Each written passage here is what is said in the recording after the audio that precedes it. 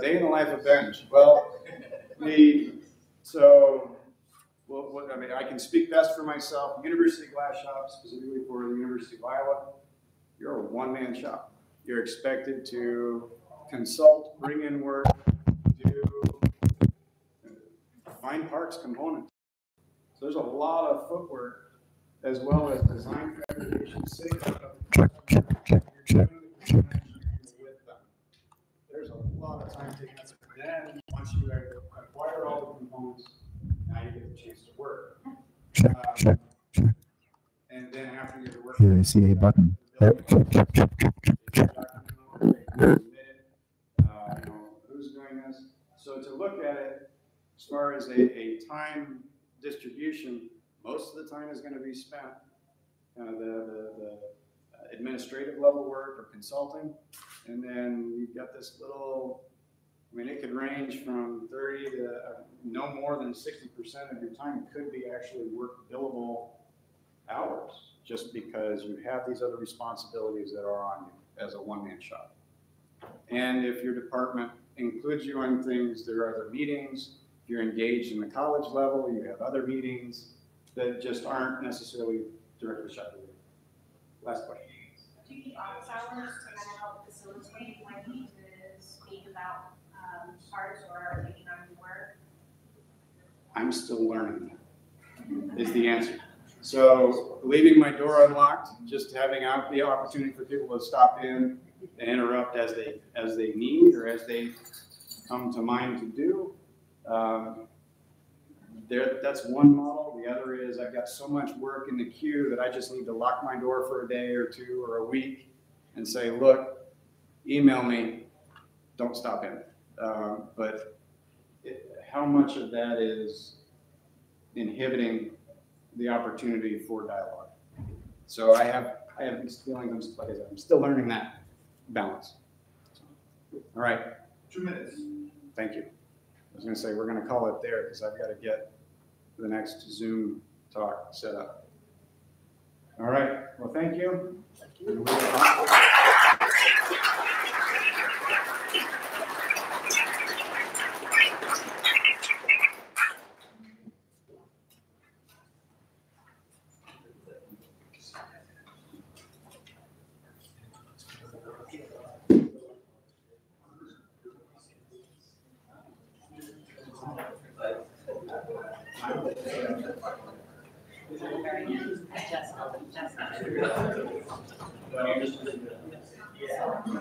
Sorry.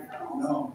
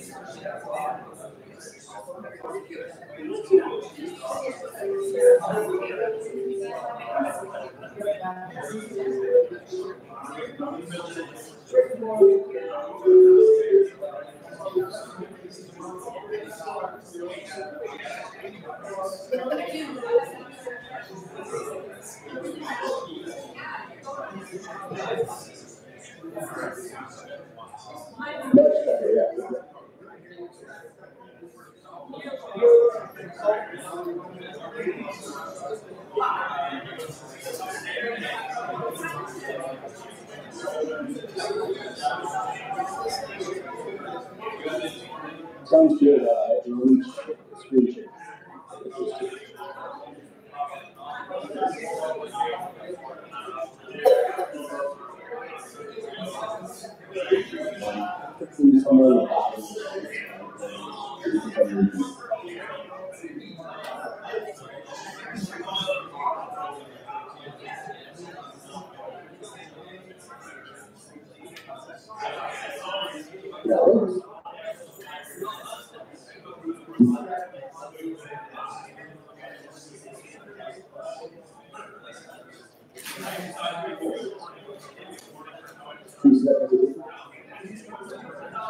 Do you see that presentation?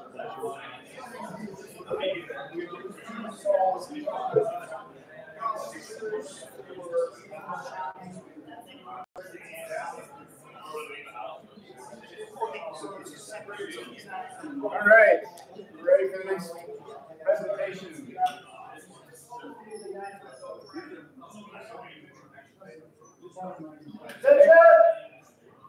Next presentation.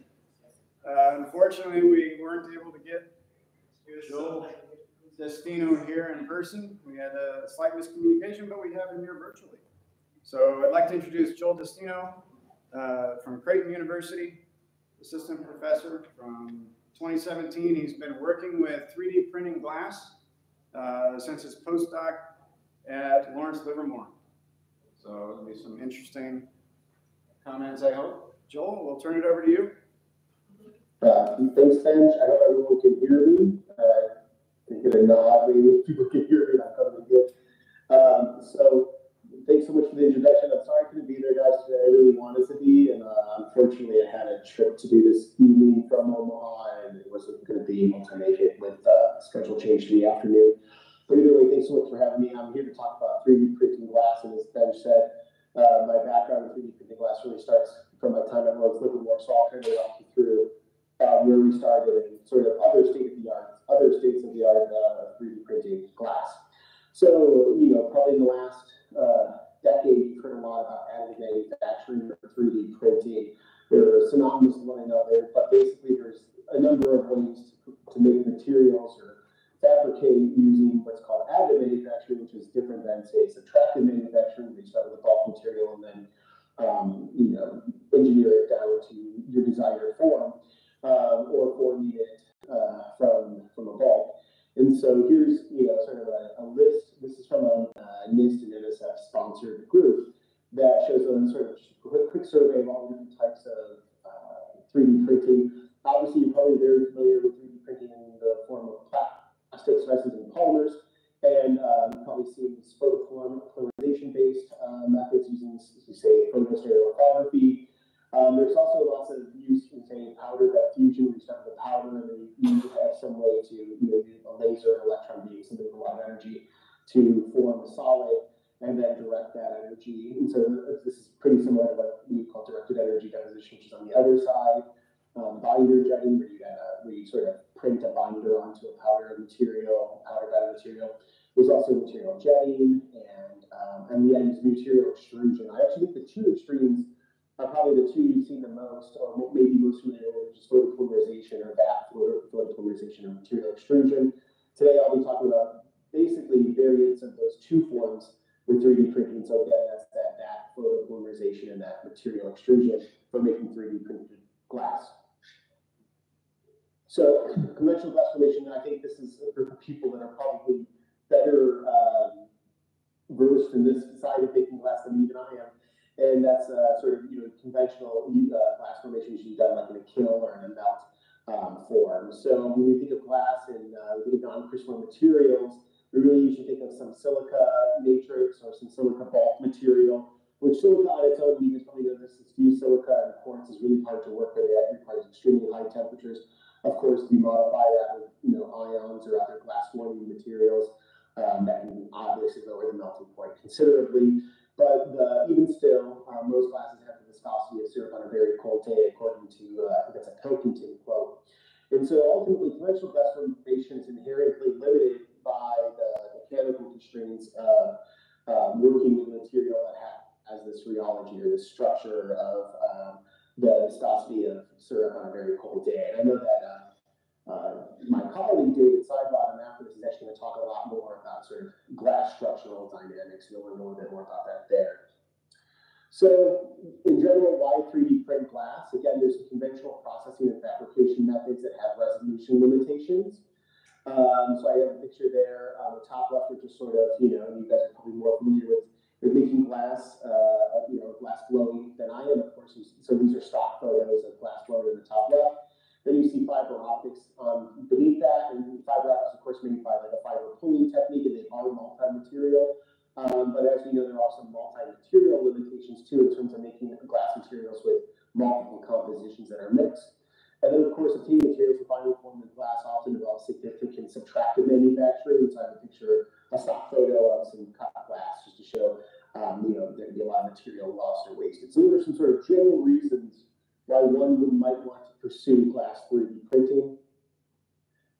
And then there's sort of more specific reasons, which to me, which would be, and something that kind of came up when I was a postdoc in which is the dream of making one optic that can do lots of different things. And so conventionally, optics sort of have one goal. You think of sort of your typical convex or concave lens, or a collimating lens. It sort of has one goal. But what if you design an optic with chemically graded optical properties? For example, a variable refractive index. I mean, you could reimagine the way optics are made or designed. And so I have a scheme on the bottom here where I'm showing different types of gradient refractive index optics or grid optics that one could imagine 3D printing, but currently are relatively hard to do by conventional methods. So the real question for us when I first started my postdoc was, how do you make glass with mixed composition? And really that means also we need to avoid melting, because we want to be able to create a form that has the composition we want without it changing over time or during fabrication. And so we'll talk a little bit more about that, about the idea of how to 3D print glass with the goal of making refractive index or chemically graded optics. But before we got to this point, there has been some progress with 3D printing glass, specifically via melt processes, and those were the first reported in literature. On the top left, you can see there's an example of a glass powder mounted, and this was done at MIT, and it's through a kiln. And it was a very nice piece of work that was done. I think that picture on the first slide was actually similarly related to this work. There was some work done with glass rods through heated nozzles, using a powder bed with a molten track, and then using a CO2 laser beam. This was out of Adkinson's group at Missouri S&T, and then he also extended that instead of working from silica powder beds, moving on to using a glass rod.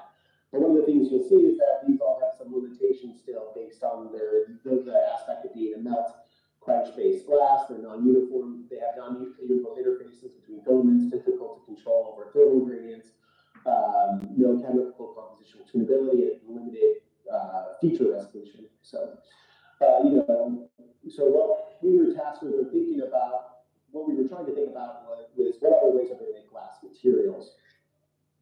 And so this is where chemistry comes in. So some other ways to make glass materials are by sol gel and ceramics processing. And by this method, you usually take a sol, which is a suspension of nanoparticles. Typically in a sol gel process, you can stop here and make particles if you want. You'll dry them, remove them from their solvent.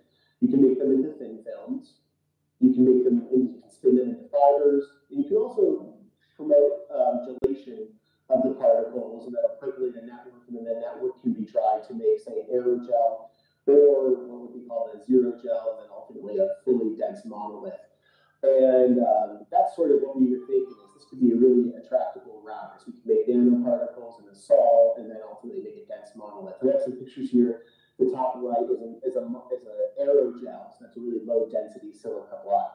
And then the bottom is a really high density silica or glass optic block made by sol gel processing. Now, there are some limitations to solid processing. You still have very little control over thermal gradients, which can often lead to fracture and makes them very fragile. But also there's some huge advantages that we were hoping to leverage, which would be resolution. We can get down resolution to the size of a particle, which would be theoretically a few nanometers. We could improve chemical composition or tunability of our glass. And then we can potentially mix or combine materials in a print to make multi-material prints, which would be really needed for making interesting refractive index graded optics. So our initial approach was we could either make silica particles or buy silica particles, and we could prepare them into a colloidal slurry or a viscous solvent suspension. I think we call them inks because the form of extrusion-based printing we do is called direct ink writing. And then print the viscous gel in the desired shape and thermally treat it to make a glass in its final form.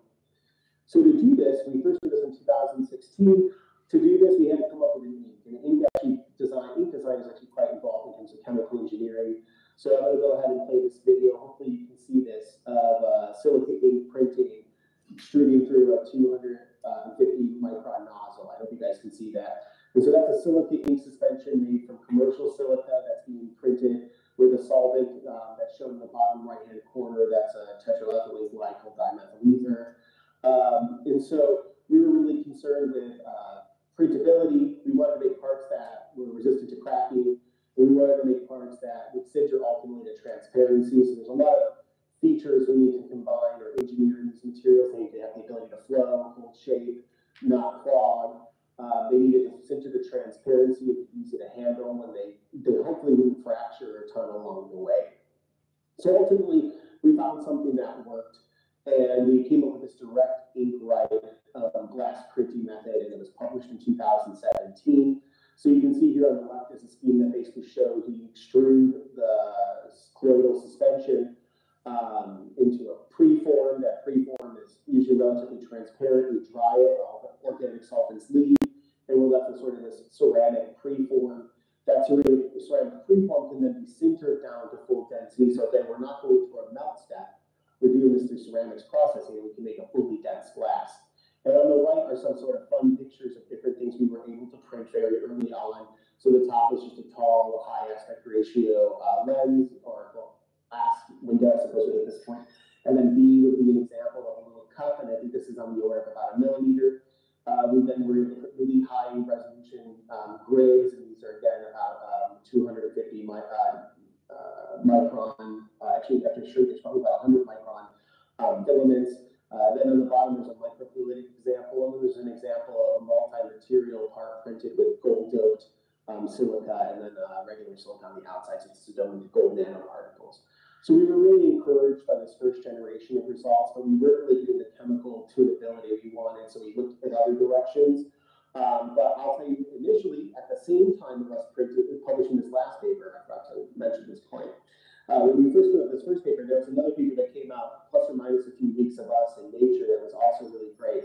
And they weren't looking at direct ink write methods, but they were looking at photolithography. So the way they do this, if you look on the top left, they use UV curable polymer. They also purchased silica, very similar to the silica that we use. They made it into a composite resin, which is this yellow liquid on the top. And then ultimately, we're able to create a resin that could be in a photocurable, photopolymerizable, under UV curing. And then they have this polymerizable composite, which can then be sintered into fully dense glass. And so they have this really nice paper where they showed all these great little things. This is a group out of Germany, which I think explains the pretzel and see. And it was to put something like that. And I'm a big pretzel fan, so I appreciate that. They also were able to show some really high resolution printing with this little capsule, this microfluidic device on the bottom, as well as sort of a lens lit array, I think, on this bottom in CD. So it really does work. This group was able to do, and they also did do doping as well with metals to some extent. They did a little bit of this in this paper. So it sort of became the competing approaches. There's sort of this extrusion method and now this photolithography method. But again, sorry to get back to my point I was making a little earlier. We're still looking at a lot of chemical variation in the types of glasses we're making. These are still just silica, and maybe we're doping in a salt. So not terribly different from one another chemically. So we wanted to create chemically tailored 3D printed glass. And since this is also a chemistry conference, I'm sorry to bore you with structures of molecules, but I had to. And so we made basically silica particles, and then we were, the first type of material we were looking at were silica titania glasses, or silica titanates. And we were doing this because we knew we could vary the refractive index by increasing the amount of silica. We used a core shell nanoparticle structure, so this is a picture of a solution or a solve prepared with colloidal nanoparticles that are silica titania. We then were able to reduce the volume and concentrate it down into a viscoelastic gel, and then that gel can be 3D printed to form sort of a gel-free form, which can then be heat treated into to expose the microstructure that can then be condensed down to a fully dense glass by ceramics processing, and then ultimately you can get your final piece of glass. And so now this is not silica, this is silica titania, and this is the ability to print it however we want. And that was really big, and we were super proud of that work, and that was work that I sort of spearheaded in my postdoc. And so this is just an example of varying the weight percent of titanium, printing different parts of different concentrations.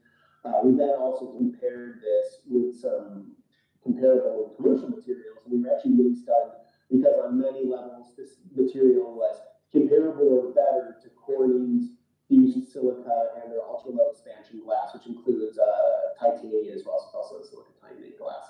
And so on many different specifications, we were as good or better than optical, and this is a high optical quality glass.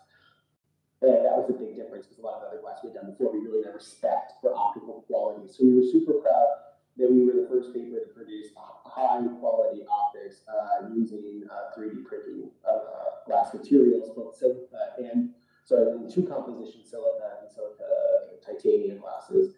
And around the time that I was there, we were also trying to really figure out this mixing game. How do you print multi-materials? How do you print two materials together? Because again, this big picture goal is to make designer optics with variable refractive indices. And so we were able to, so the engineers actually, I should say more so than even me at Livermore, were able to come up with a way to actually mix two inks in line to make multi-material prints. And what we're looking at here is sort of a parabolic variation of titania within silica to make a little lens. And this paper came out in a science journal a few years back, and now we know that, we now demonstrated that using silica and silica titania materials, we can actually print optics that are quality optics. And we see examples of refractive index graded optics.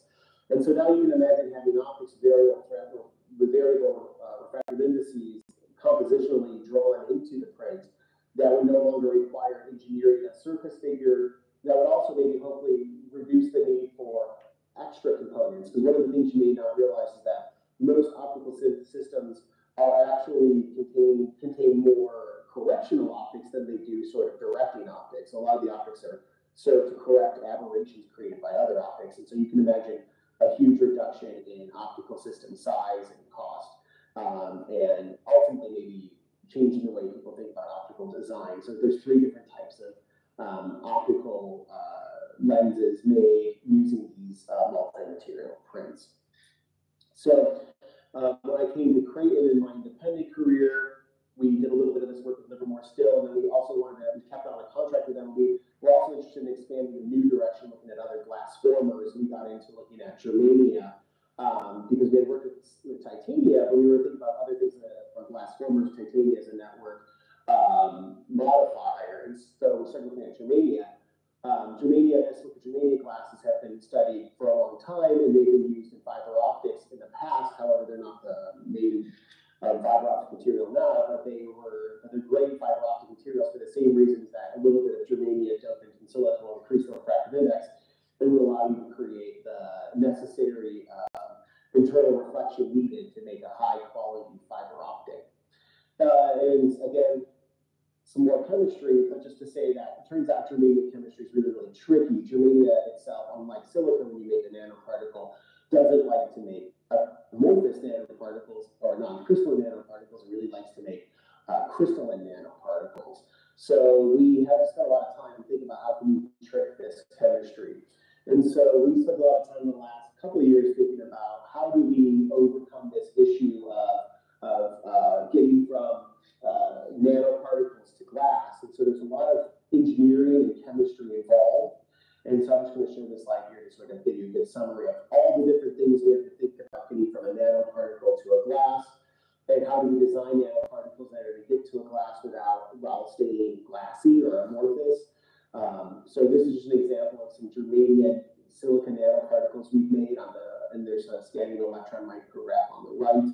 And this is sort of, and on the left, we have sort of this picture that sort of paints the journey of getting from a germania particle to a fully dense glass. I won't bore you with the chemistry of it all and the science of it all, but we have in my lab made a very inexpensive 3D printer to validate that these materials are 3D printable. And so this is just an Altimaker 3D printer.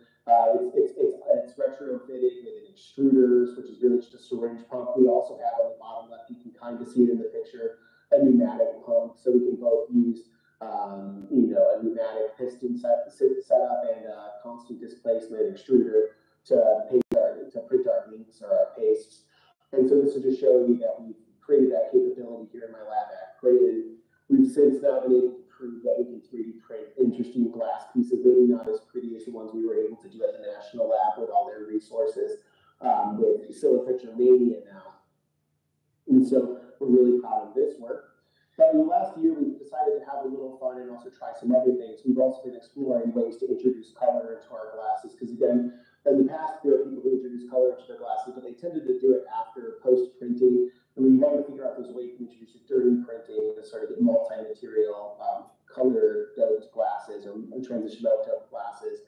And so this summer I had a high school student who played a little bit around with cobalt doping. Since we're at Creighton, we wanted to try something blue.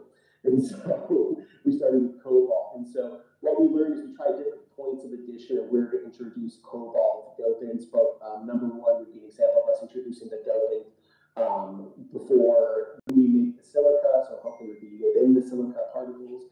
The second one is when we add it into the ink, so it's within the ink matrix.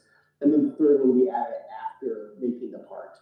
And so what we found is that actually was really nice when we added it to the ink. And then, of course, we still had to figure out how to sinter, because it turns out the sintering protocol is going to change depending on the chemical composition. And so we figured out the right temperature and time to get a nice transparent blue glass. And so we're really happy. These results are really encouraging. And we're also finding other ways to make glasses using UV curable polymers. I'm going to leave this out for now because I know my time is limited. And I still want to talk about other people's 3D printing. So that's pretty much it for all the 3D printing I've done in my career, but I'll talk about what other people have done too. So again, what direct ink write is not the only way to make 3D printable glass. There's some people who did some work with inorganic polymers and very nicely showed that you can make 3D printable glass materials for use in chemical reaction wear, and that was done in 2018. That was a while after our paper using sol gel came out, so I think that's at like the end of the year. Our paper was at the beginning of the year kind of deal, and it was a really nice little result showing that you can make photocurable polymers using inorganic polymers, so using the same kind of sol gel chemistry that we used, except adapting it to not make full-size particles. And this was a very cute little beaker they made, which I thought was kind of fun. There's a group now at Rice University that has taken what we've done and really brought it to another level. So they're now using colloidal silica that they make just using the sol gel process like we do, but they're combining it with that method that Cox presented in 2017 with the stereolithography. They're using a microscope, so they do microstereolithography. And so you can see in B, they're producing really, really tiny silica particles. And then they're printing really high resolution features. So this little rice owl, I think it's like a few hundred nanometers across. And then these little scaffolds are about 10 nanometers, so about the size of a couple of particles in diameter. So this has been really interesting in terms of pushing resolution with stereolithography. And then there was a group recently who looked at other materials. They looked at arsenic sulfide, and they were using a volume-based printing, but still using stereolithography. And this is with arsenic sulfide chalcogenide glasses. So it's been a really interesting thing to see what other people are doing with 3D printing glass in the last 4 years, like really the last 3 years. It's just really blown up since we first got into the space. And it's been great to see. My group at Creighton's been working on this for the last 5 years, and we're really focused on new materials, but we're still lovers of 3D printing. And I've had the benefit. A lot of the work that was done at Creighton was done by one of my 20+ undergraduates who've worked on this project. We've been grateful to have a lot of funding. And I'm always looking to talk to people who are interested in glass and 3D printing and see if there's anything I can do to either help clarify or maybe collaborate on. So I welcome questions, and thank you so much for having me, everyone.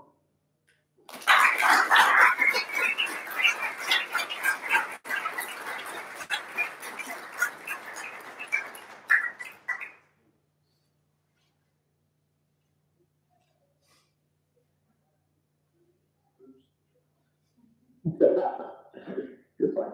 You're fine. Any questions? Klaus.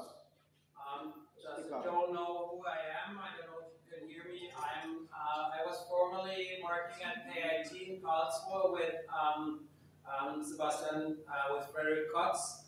You mentioned before the 3D printing of Germany. I'm wondering, is there any research about like creating different type of glasses beside there are arsenic glass, like glasses what we're typically using in the laboratory, scientific glass blowing, like adding boron and sodium and whatever else to it, to 3D print straight glasses which will be which we can seal together with the tubes we have. Yes, I've seen quite a few people recently out of the UK in particular, and I'm sure some in Germany is working on this too. So I think that I would say there's a couple groups in France, Germany, and the UK that have been really working on approaches to make, say, soda lime and borosilicate glasses. I think most people have been focused on making materials that are more so from powder-based methods, what I've seen lately. And I will say that since I've always been on the optical material side of things, I've been less knowledgeable about what's happening in terms of reaction there. But I do think that one of the biggest struggles, I think, for a lot of the printing people who do this stuff from powder work is transparency and quality. Things tend to have lamination lines and not necessarily seal very nicely. So I think there is definitely a lot of work being done and still going on. There are some challenges, but definitely there are people looking at borosilicates and again, like I said, soda lime glasses. But I think that borosilicates and soda lime present a chemical challenge we used to do from our method because it's hard to make uniform composition nanoparticles with, say, a borosilicate, just because their chemistry doesn't go in such a way that they lead towards forming nanoparticles. Does that make sense? Yeah, so people will often take bulk materials and pulverize them, and they'll make like micron-sized particles, and then release them. But I haven't seen anything, and trust me, I've wrecked my brain on the borosilicate one a lot. And I found some, really sketchy papers on making, boring nanoparticles, and then I kind of played with it, and it's challenging. But I think there's a lot of great research going on in this area, so definitely, and most of the time, you're not in that case. Yeah. All right, for everyone else, there's time for one more question. I noticed that between printing and sintering, there's quite a bit of shrinkage. Is that something that you found to be consistent and predictable, or was there a lot of variability in that?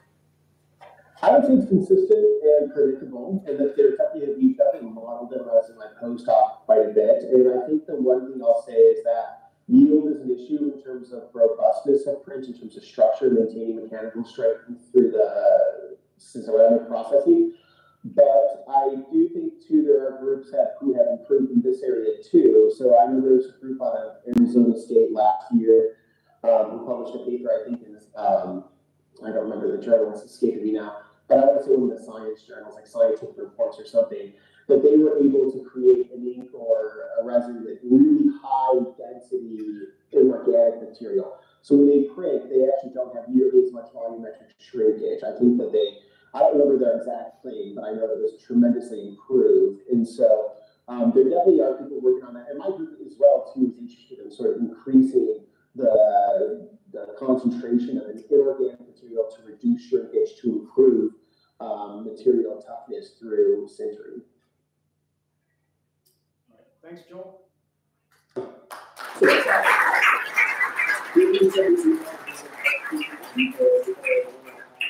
always glad to entertain those and meet new people. So thank you. I'm sorry I couldn't be there. I wish I could have been. So everybody hears, you said go ahead and email them, contact them for the questions. Just have to go field those as you can. All right. Thank you. Thank you.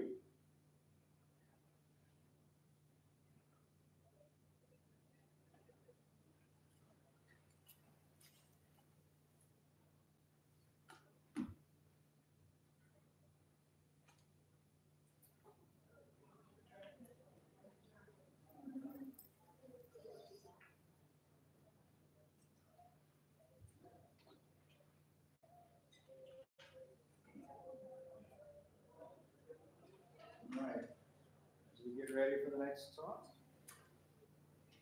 we'll introduce David Sidebottom, also from Creighton. Pick up where Your colleagues left off. We'll try. How does this work? Just forward. Excellent. I'll come on this side. Thank you for the opportunity to come and speak today. First of all, I'm not a glass blower. Never have been a glass blower. But when I was at K-State on my graduate studies, I did work a little bit with the glass blower that was there. It was Mr. Ono. I don't know if anyone here recognizes the name at all, but he taught the glass blowing class that I took. I remember distinctly, he came in every week. He spoke no English, he had an interpreter, and he would just do something and show us, and then we had a week to do it. It was quite a journey. So I dedicate this a little bit to him. He was an artist. I think some of you know that he was probably one of the first persons who could make a Klein bottle. And so, for Mr. Ono.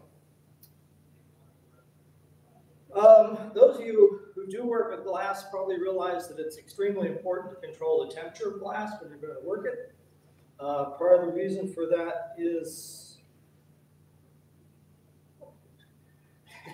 that glass has a very tremendous viscosity change as you change the temperature. And in fact, there's only really a fairly narrow range of viscosities in which you can practically work with glass to form and shape it. That has to do in part with the fact that in the process of forming glass, you've got to get the atoms and the molecules in the glass to rearrange. And those take time. So at different temperatures, the molecules in the glass are rearranging on time scales that are proportional to the viscosity. And you can see that here, they're moving around on nanoseconds, here they're moving around on seconds, here they're moving around on hours.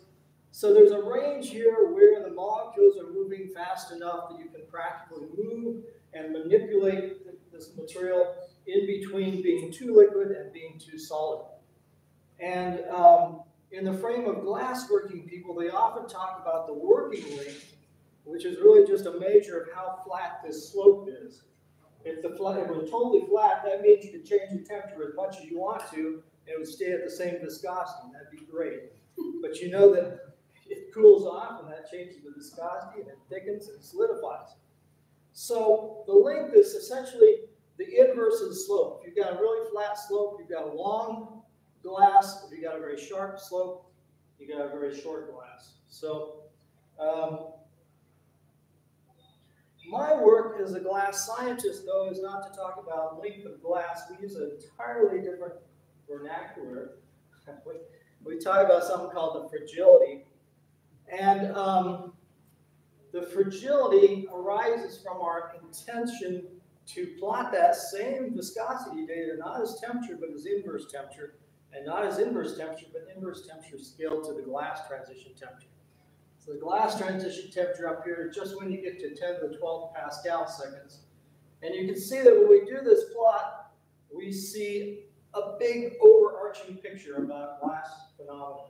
So I'm interested not just in the traditional oxide glasses that we use to make materials out of, like silica and germanium or sodium silica, but I'm also interested in all these liquids, glycerol, orthophenol, ethanol, things that in principle make glasses too, not of any real practical use.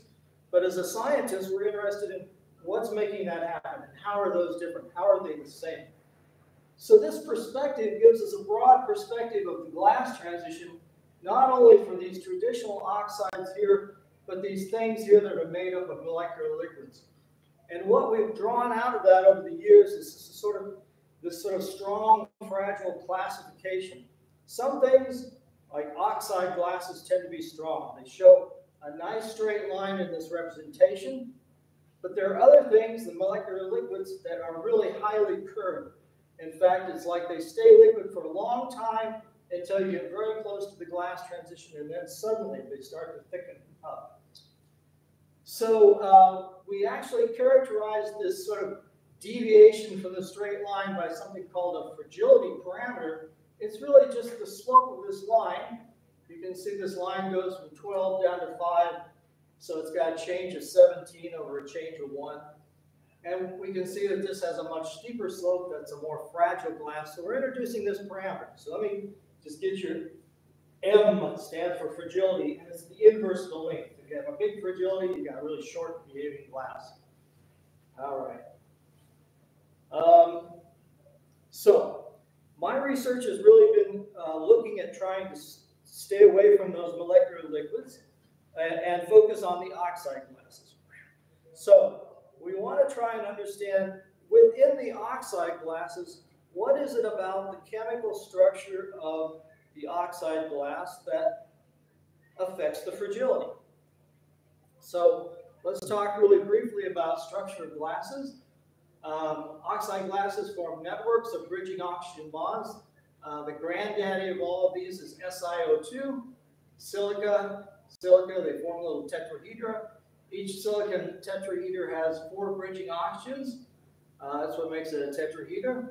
So these bridging oxygen bonds are what make all the network form.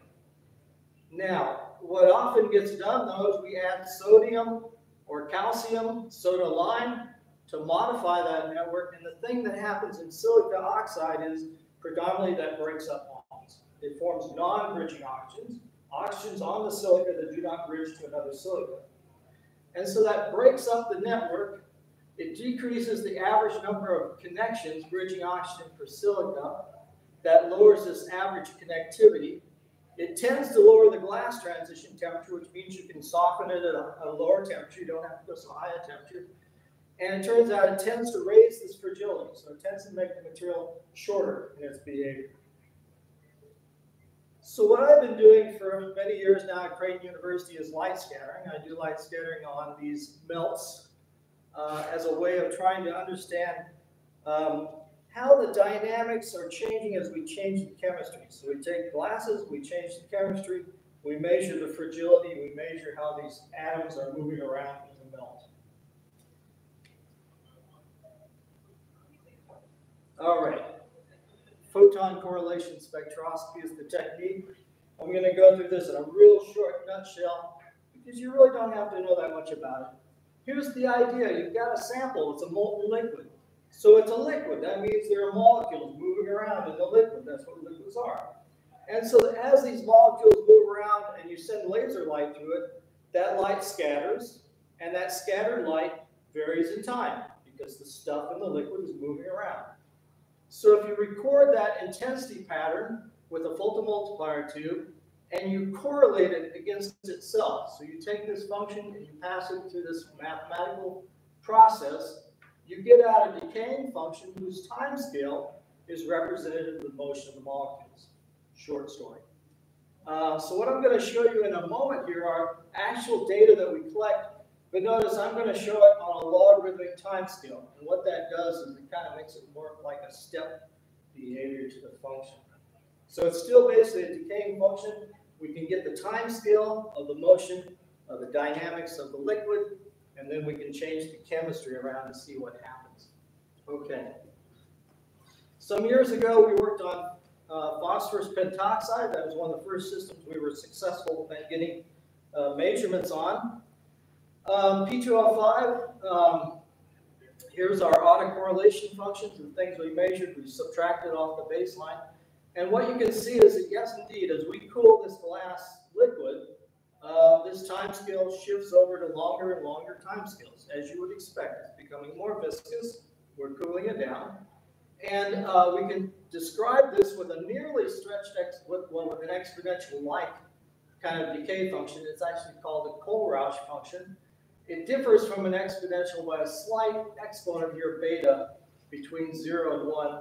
But in any event, we can fit these curves. We can extract the time scale. We can extract the beta exponent. And some of the things we see, certainly as we cool the glass, we see the time scale go up. We're able to watch it over about 4 or 5 decades of time. As we cool the glass, we can see that stretching exponent, that beta, decreasing, becoming more and more non-exponential as we get closer to the glass transition temperature. So there's a lot of information that we're able to unpack in the technique. I'm only interested in the fragility today, so I'm just going to focus on the fragility and say that when we get done looking at our data, what we find is that P2O5 is a strong glass form. It's a long glass form. It's got a low fragility, so it's very much like SiO2 in that kind of regard. Okay, well then what do we want to do? We want to modify that network. We want to take that P2O5 network, we want to chop it up. What does it do to the dynamics, right? So P2O5, very much like SiO2, because of a quirk of it being in a different column on the periodic table, it actually has tetrahedra which only have 3 bridging oxygen. One of the bridging oxygens is not bridging oxygen, it's just double bonded to the phosphorus. So this network for P2O5 starts off with these tetrahedra with only 3 connections. And as you add the sodium oxide, you transform that until you get to 50 mole% into a structure still made up of tetrahedra, but each tetrahedra has only 2 bridging oxygens, which means it's a polymeric structure, long polymer chains. So we're able to do this, we're able to study from that point to this point, and along the way we're able to change this average number of bridging oxygen per tetrahedra. If we sort of chop up connections in the network, let's see what that does to the dynamics. That's a short story. Here's the result. Okay, so here I've got the relaxation times we're measuring scaled in our usual sort of plot, inverse temperature scaled to TG. We're going all the way from P2O5 that's got no sodium oxide down to 50 mole% sodium oxide. You can see the P2O5 again is a strong glass cover. It has a very low slope, if you will, in this plot. And then as we increase the alkali, we're getting a much steeper and steeper slope. Up in the insert are the actual fragility values that we're plotting, those slopes. It starts off at about 20. It increases kind of gradually at first, and then after about 40 mole%, it goes kind of haywire. It suddenly becomes very short in its behavior very quickly. So we're seeing in this system a remarkable change in viscosity. We're going all the way from where we are with SiO2 to what are really values that are typical of molecular liquids in that polymeric structure. So we spun the entire gamut of fragility values in just this one system. At the time, there were similar studies of chalcogenide glasses, not doing light scattering, but doing stress relaxation near the glass transition point. And the chalcogenides, I think, as some of you might know, are glass networks that are made up based on chalcogen, like selenium. And so start with selenium, which is kind of a polymeric structure, so it's got two connections per selenium. But what you can do is you can add arsenic or germanium. If you add arsenic, you sort of form a 3-connector thing. If you add germanium, you add a 4-connector thing. And so you cross-link those selenium chains. So now we're doing things kind of opposite of what I did with P2O5. Instead of chopping things out, I'm putting things in. But you can see that what they saw here is that, yes, when they were polymeric, they had a high fragility.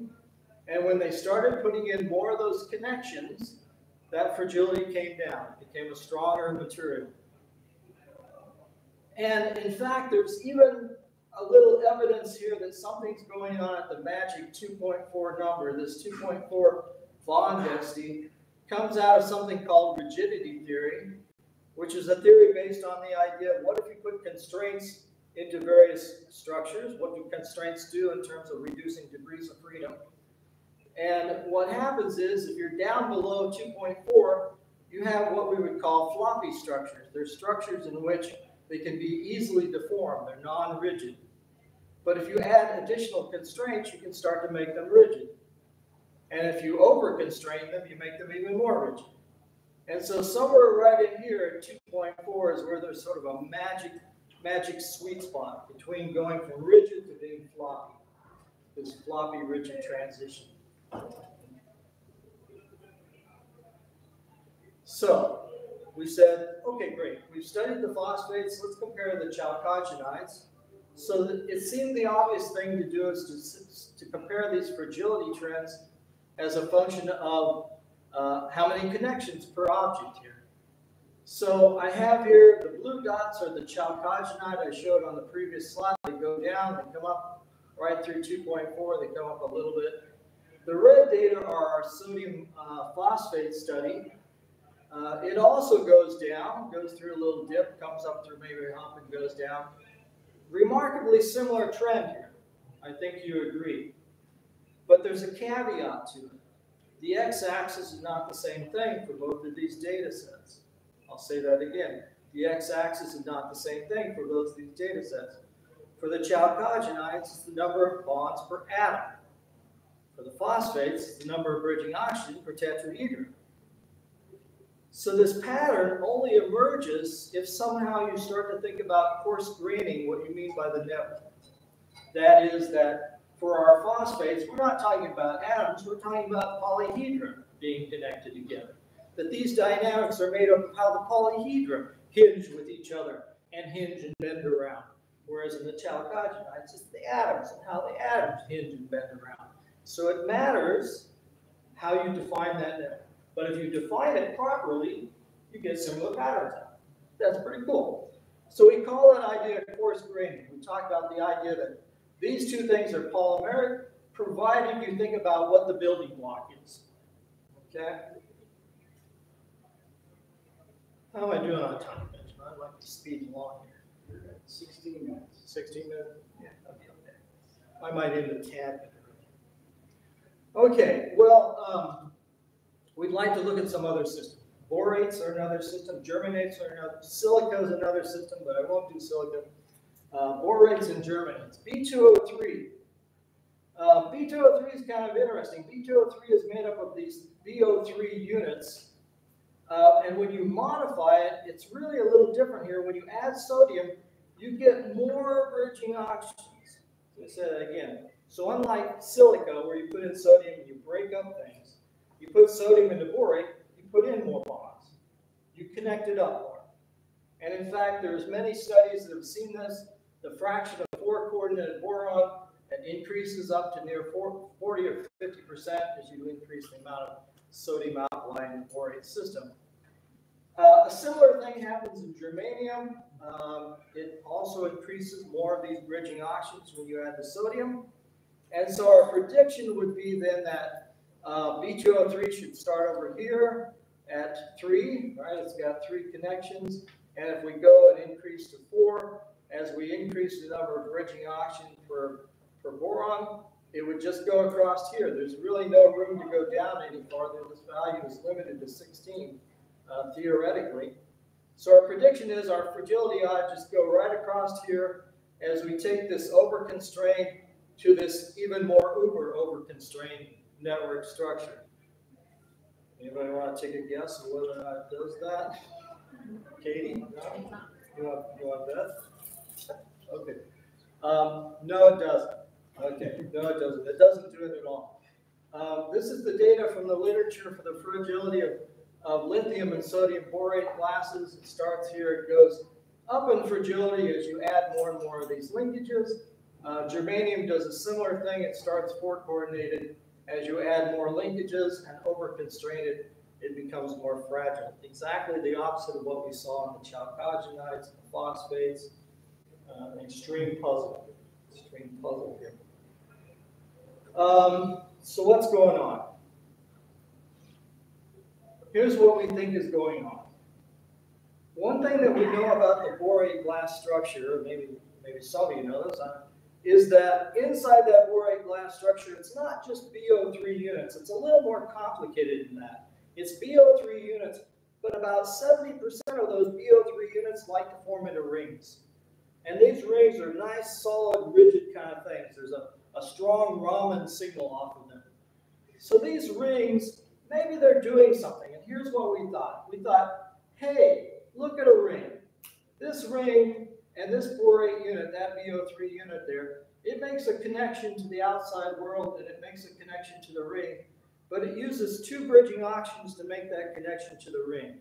It's like I'm holding onto the table with two hands, but I could do one hand, right? It'd still be the same topological result. This. So we said, okay, maybe these rings need to be coarse grained. We have to do some more additional coarse graining. So we said, suppose we just treat this as having one redundant oxygen bond. And so every time we have a borate unit in a ring, we're going to say it only has two connections. It connects to the ring, connects to the rest of the universe. So if we do that, then we can start talking about the average number of connections. 70% of those BO3 units would have two connections, and the other 30% would have three. We'd get a value of 2.3. The idea here is that we would take this value that we have here for the fragility and we'd replace it over at something like 2.35, and oh look, that would put it back on top of the pattern we had before. Okay, it's an idea. It's an idea. Scientists love to play with ideas. So things get a little more complicated when you add more alkali, in fact. Not only do you have these rings, which are decreasing in numbers, you also have the free three-coordinate things are going down. You also get these things called tetraborate units. Here's a tetraborate unit. These start to form as you change the alkali. You also get these diborate units. These little structures, you get all these varieties of rigid structures that start popping out in the borate system. They've been well characterized by NMR over the years, and they're well understood. So we would have to play the same redundant game with these structures too. So let me go through one example of the tetraborate. Again, there are borate units on the periphery of these things. They make a connection out and into the object. And there are a couple in the interior that are not going to make a connection to anything in or out. And so we're going to get an average number of connections for something in this borate of 1.5. We can come up with a recipe. We can actually calculate the average connectivity under this coarse graining. We just need to know the fractions of these things, and off we go. So this is my first attempt some years ago. I took the data from the literature, I applied it, and look, wow, it swung right over there. And then one day in the shower, I said, wait a second, that's supposed to be 70%. That's not 70%. And then I realized I wasn't reading the graph right. Turns out that what they're plotting here are fractions of groups, so I wanted fractions of borate units. So I had to do a little bit of math manipulation, but I finally got it into the right form. And I did it again, and there it is. It now moved it right over there. There's the borates. The germanites did the same thing. So it seems like what's happening in terms of fragility and glass structure is it does depend on the network connectivity, but you've got to be a little bit open-minded about how you define that network connectivity. You've got to incorporate things that are rigid units and have redundant topology to them, and if you do that, everything will work out fine. I think I ended in pretty good time here. How much? Got a second left. Here it is. I'll just put it up there, and I'll shut up, and I'll just let people ask questions. Thank you for your time. Thank you.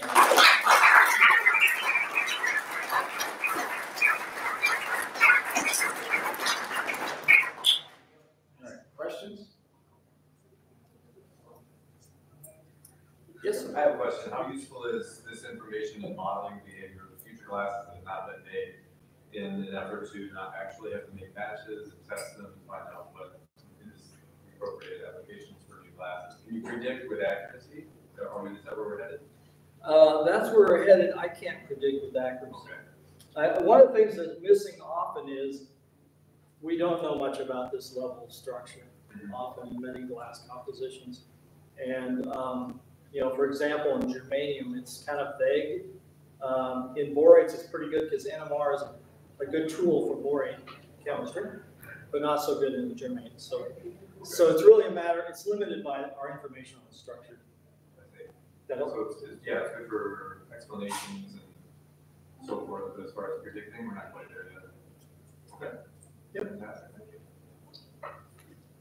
Yes, sir. Is there any vibrational spectroscopy that goes along with this?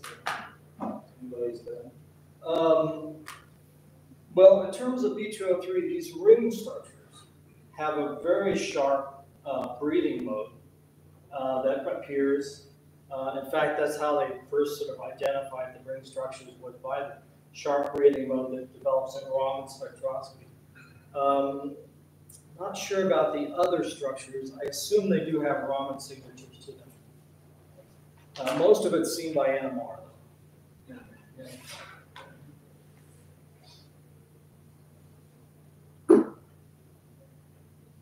Opportunity for last question? If not, great. Thank you. Thank you.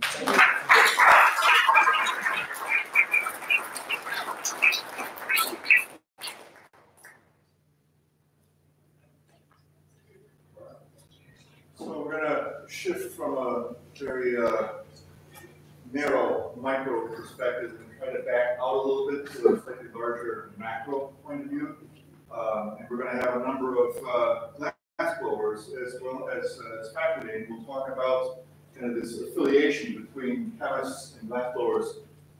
By some standards, glass blowers consider themselves the oldest of all the professions. I know there's another one that's out there that claims to be, but I know better because, yeah, Forbes says it. But I know that, you know, way back in, you know, that beginning story when God said that was light, well, you have to go down to the glass shop to get the envelopes made for those bulbs. So there had to be a glass blower already. Times have changed, and our relationship with chemists is still a vital and intricate one. What am I supposed to do? Go up there. Our times have changed. Ah, got it. But we're in kind of an interesting dynamic relationship in a time of significant change. And so it was Ben's idea to bring a number of glass blowers up as well as a number of chemists and just talk about this interrelatedness. Because we're facing substantial changing times. We're now kind of in a global marketplace where glass blowing used to be a very localized thing that was available only within your individual shop area or research area. And if you didn't have a glass blower, you were kind of out of luck. Things have shifted now. And we're looking for ways to stay relevant, to stay present, and to kind of strengthen this affiliative relationship between these two fields. So we'll start with Benj, and then we'll move on to the next person. So just for everyone's planning purposes, we are having a break after this next hour, so stick around. All right, to start off, we're looking at this valued and needed chemists and glass blowers collaborating to build a sustainable future. I want to start with, we're all familiar with education, research, chemical, medical industry, instrument industry, and glass blowers are kind of a part of that process. There's this interdependency. If you look at education, they provide the next generation. You look at research, they're helping drive the new knowledge and technology that's coming out that needs to be taught by education. It's going into the medical industries, what we're doing next as far as life-saving events. Other things, instrument industry needs to keep up. And we find ourselves very integrated. There was cross-collaboration that is the must. So if we look at sustainable chemistry leading through change, how we're changing, how are we as a group, how are we as individuals changing? The purpose for this MWRM effort, and I will quote, in recognition of the paramount role of glassware in chemistry, in the chemistry lab, our goal, the planning committee's goal, is to build community and open communication between the scientific glassblowing and chemistry communities.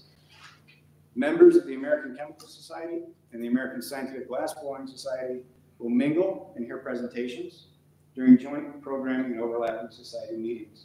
During the 2022 MWRM, this venue presents a great opportunity for these interactions from the IPG proposal that we have put forward. So by that, you're already here. You've started this change. You're interested. Other ways that we can be engaged is getting to know the glassblower. Ask questions. You need to be informed in order to support the resources that you need and value. If you don't know why you don't have a glassblower, you probably have lots of questions you need to be finding people to talk to and engage. We've already heard a few questions earlier. There's some trends that may not seem super thrilled, but we need to have those open conversations.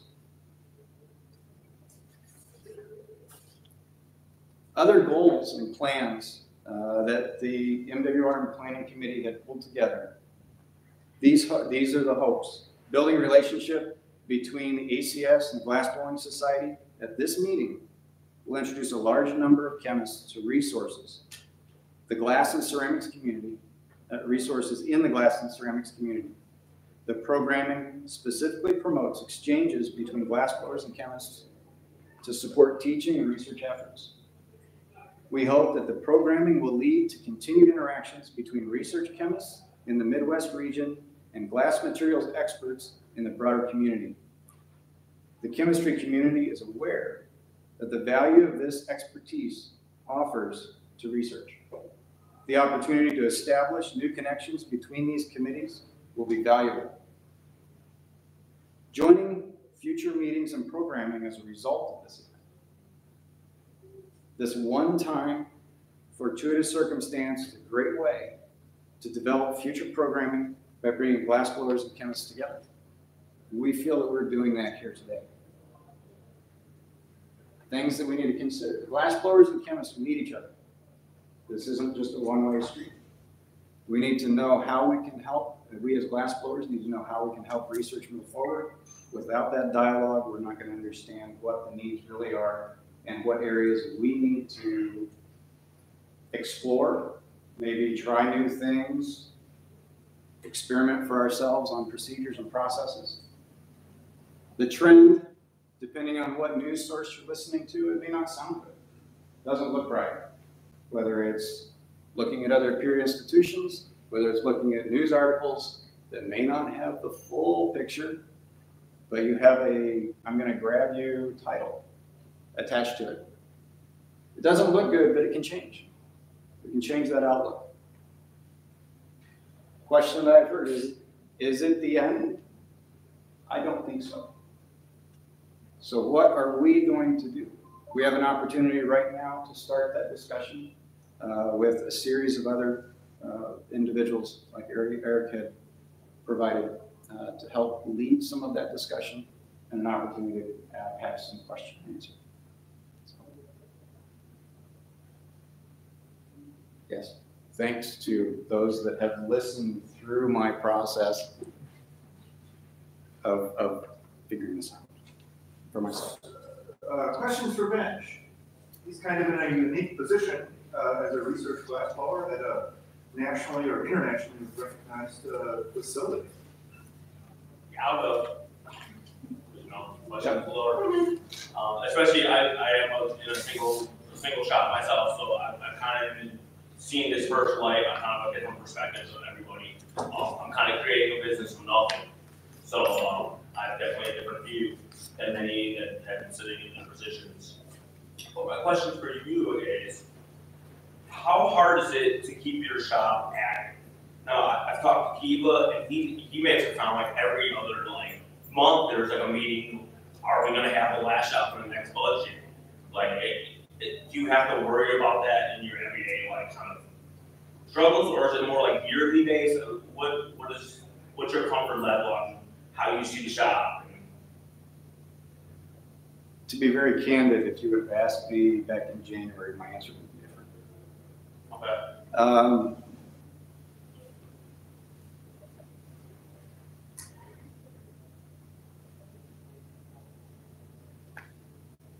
Then there were at that time there were challenges.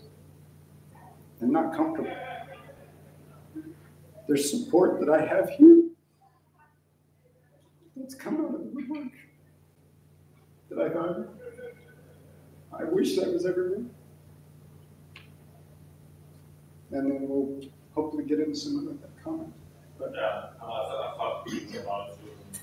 It sounds like it's a roller coaster. David and I have had some conversations just because, you know, some of us, another challenge for a one-shot glass blower, and especially for Iowa, there's only two of us.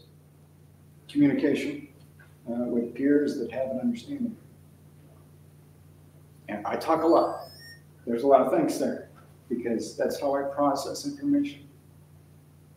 And even talking with Cuba for an hour, that's hard. Yeah. We shared a lot of it's something I never thought like that was out there. I mean, I always thought those were secured, like kind of going forward jobs. And here he was talking about like every month they have like a board meeting to see if he's going to get paid next month.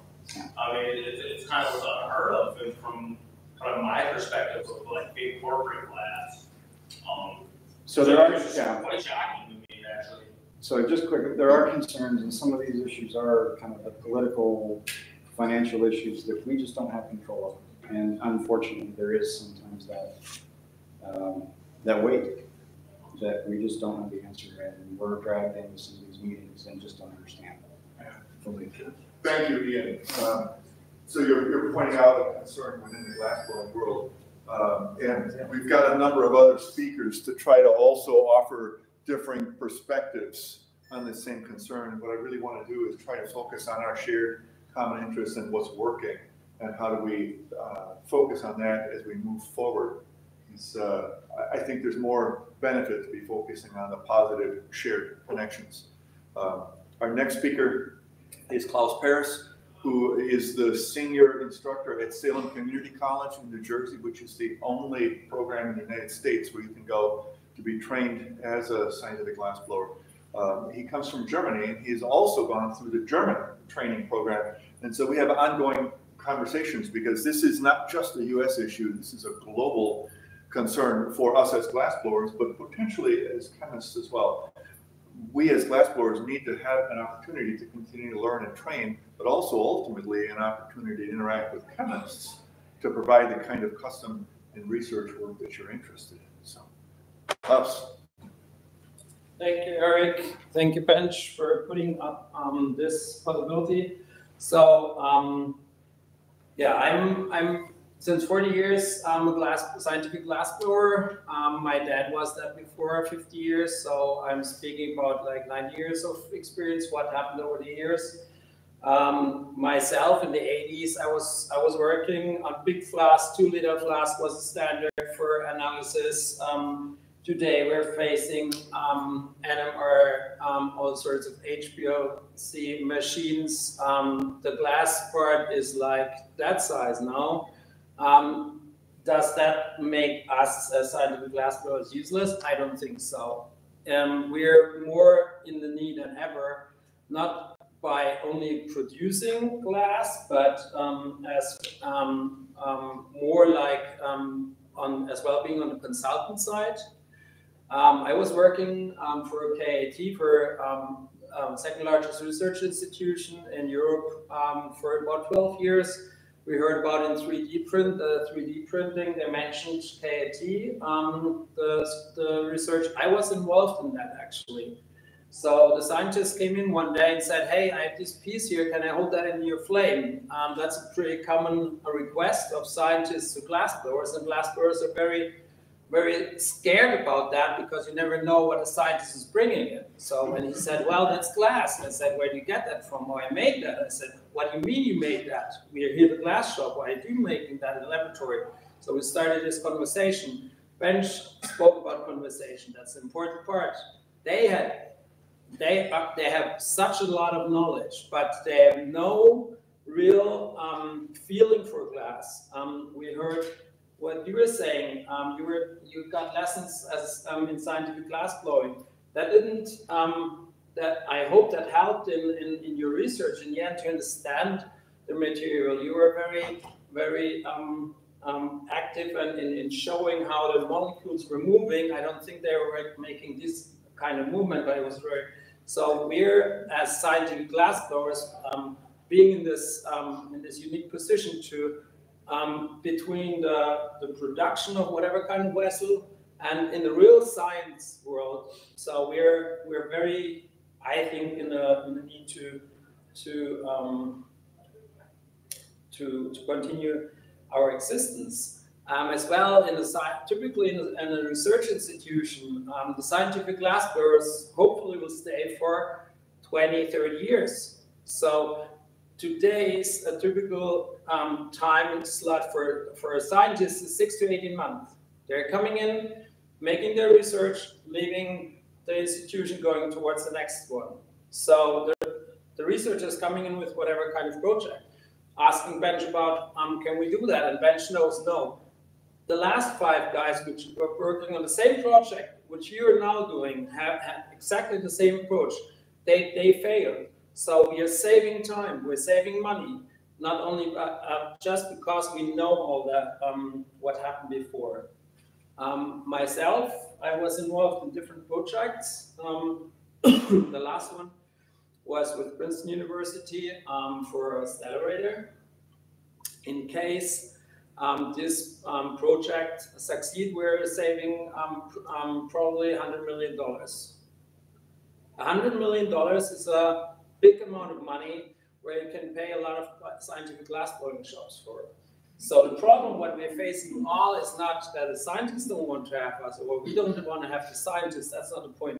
The point is that in the administrational area, the financial people try to save money, which is fine. But they need data, and they need all the data. They not only need the data what the Schlenk flask costs $5 more than when we get it outside on a whatever cheaper place, but we're able to save money in repairing stuff instead of getting it have to buy it new, or being in a project like 3D printing and just saving the time in the research. You heard about, they were like within weeks, Joel and Frederick, that is like a race in science. And they were like in weeks behind each other. And it's very important who is publishing first in Nature. Unfortunately, they were sorry. Fortunately for me, from my perspective, the guys from KIT were the faster ones. So they were the first ones. But that was as well possible, and that's not what I'm telling you, that was what Frederick told me. He said, if you would not have been there, it would have taken us much more time. So now it's on the scientists, because like Bench said, we don't have so much influence in the administration, but the scientists have. The scientists are able to speak with, in the administrational level, and speak with the financial people and say, hey, this $80, $100 annual business with the glassblowing workshop will actually save us a few $1 million over the year. Or perhaps over 20 years, perhaps only once in a lifetime of the glassblowing workshop. But $100 million once in a lifetime, I think it's worth to invest the money. Good example, University of Saarland in Germany, they called a professor in chemistry, and he looked at that and he said, well, I will come, but I have a few requests. Of course, nice laboratory, nice office, whatever, but I want to have a functional glasswork workshop in this facility. And I want to have a tenure position for the glassblower that I can be sure that he will stay there for the whole time I will be there. They did that. Now the scientist is happy, the glassblower is happy. It's a romantic story, right? Happy ending. And that's where we all together have to go for. Thank you, everybody, for being here. Sorry, questions for Klaus? Yeah, I'll go. Sure. So what I didn't mention is that Klaus is now responsible for turning out somewhere around 20 to 40 new glass students each year? We have actually 65 incoming, and in third semester we have about 25 scientific glass blowers. What challenges have you faced with kind of raising the next generation of glass blowers? The idea of the students, what scientific glass blowing involves, that it's not only sitting in front of the bench burner and doing some glass blowing. You need to have all this background to speak with scientists on their level. That we're not going to be as fluent in molecules and atomic structure and whatever else, but we need to have a certain idea of what they're talking about. Anybody else? I think we'll have further discussion. Thank you. Now I'd like to hear from the other side of the aisle, someone who uses the glass shop, not necessarily works in it, Dr. Scott Daly from the University of Iowa.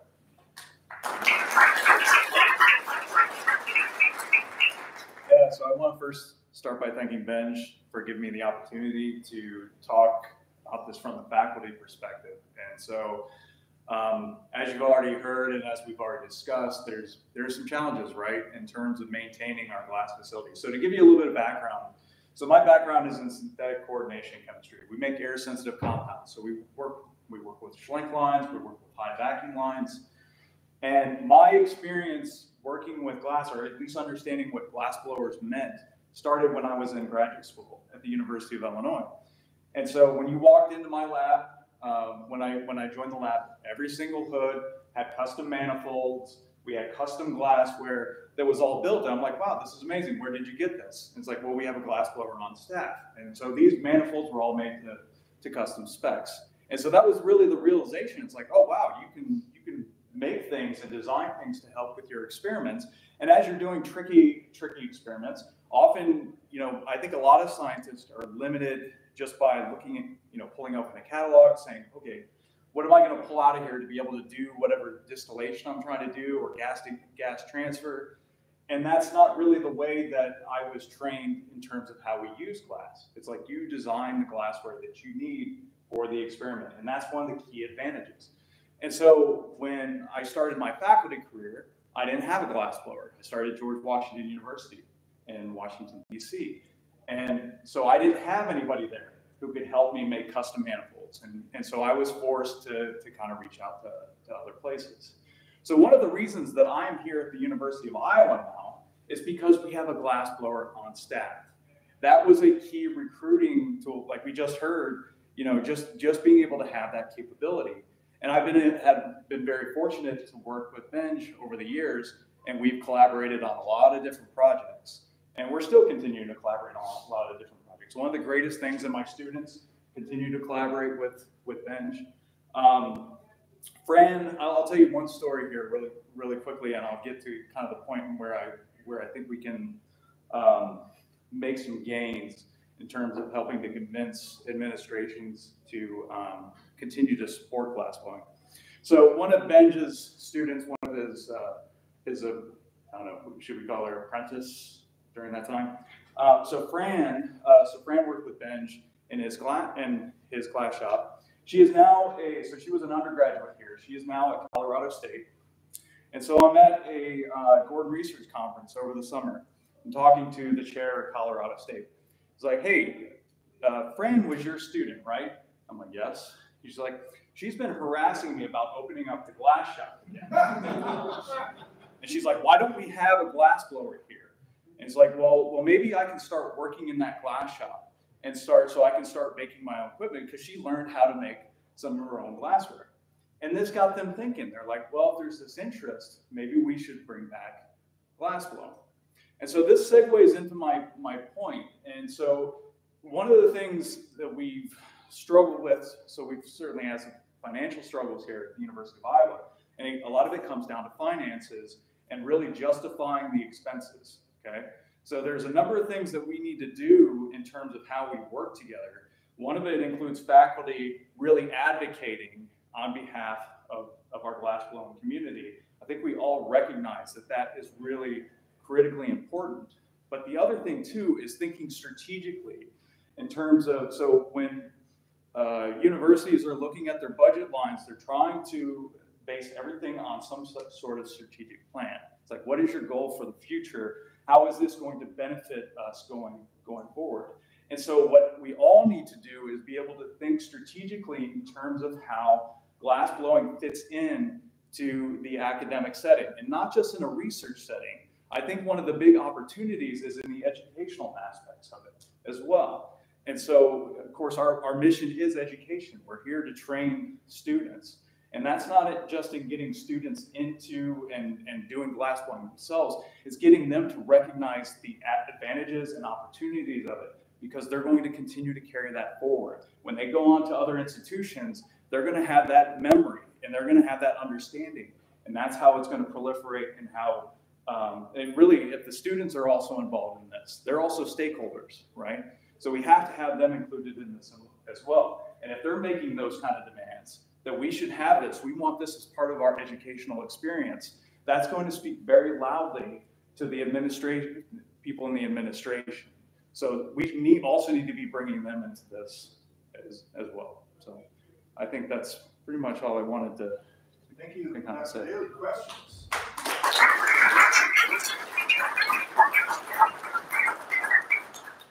Ian, you got a question? I do. Go for it. So, I mean, I'm willing to take answers from anybody on this, but what kind of things can we as glass blowers do to approach universities or graduate students or undergraduates to kind of foster that connection and that communication? Like, I'm pretty sure just cold calling them and saying, hey, you need a glass blower isn't going to do the trick. Yeah. But there are still opportunities. I mean, so cold calling is still not a bad idea necessarily, okay? And it all kind of comes back to, you know, what, just getting the conversation started, all right? And so one of the things I know, and speaking from experience here, one of the things that Benj does really well, he does a lot of outreach. And I think one of the things is, you know, there's not a lot of students that really even recognize this as an opportunity or a career path, because they just don't think about it. So even just getting in front of, you know, a classroom and just talking about what you do, or actually doing demonstrations. And this is one of the things that we've been trying to do here, mainly through our recruiting efforts, is featuring Benj quite prominently. It's like, look, this is something we have here, you know, and it is a recruiting tool.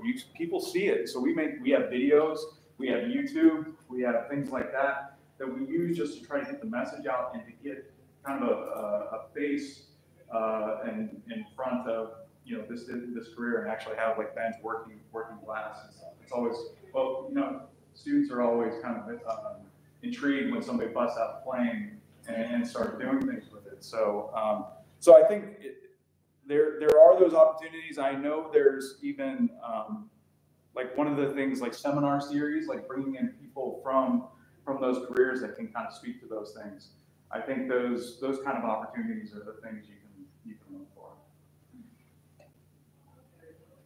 Question? I have a question, sure. Or not really a question, but like a lot of that, you know, is going to, there's a lot of advocacy that is being done, not necessarily by the glass blower in terms of these situations that we're talking about. It's advocacy for the glass blower, which is kind of on like a sub level of what is needed, because, you know, we're saying what is the value of a glass blower? You know, like, what do they do? And to somebody who's not a chemist or a glass blower, they don't know. You know, you can have a chemist say, look at all this research. That's what I did with them.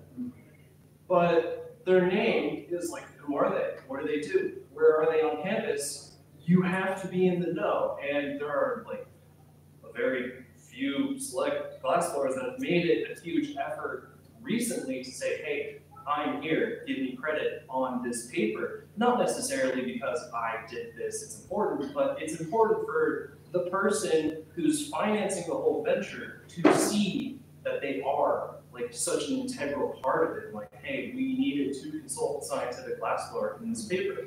Like, just as a fresh out of school student, I wanted to like make certain apparatus for fun. You can't just go really things by name from a certain person, say, hey, who made this first, unless somebody did the work as like a curious organic chemist, like who made this weird two-armed apparatus, and you have to like interview the original chemist who happens to remember the glass blower's name. It's like extremely significant every single time that piece of glass blower is developed. Yeah, absolutely. And I think this comes back to communication. So like what Ben was talking about, like there's even people on campus here that don't even know Benji exists. Yeah, which is insane, right? And so, but that's on us. That's a failure, I think, on our part as well. So we need to be doing better both as faculty and as administration to make sure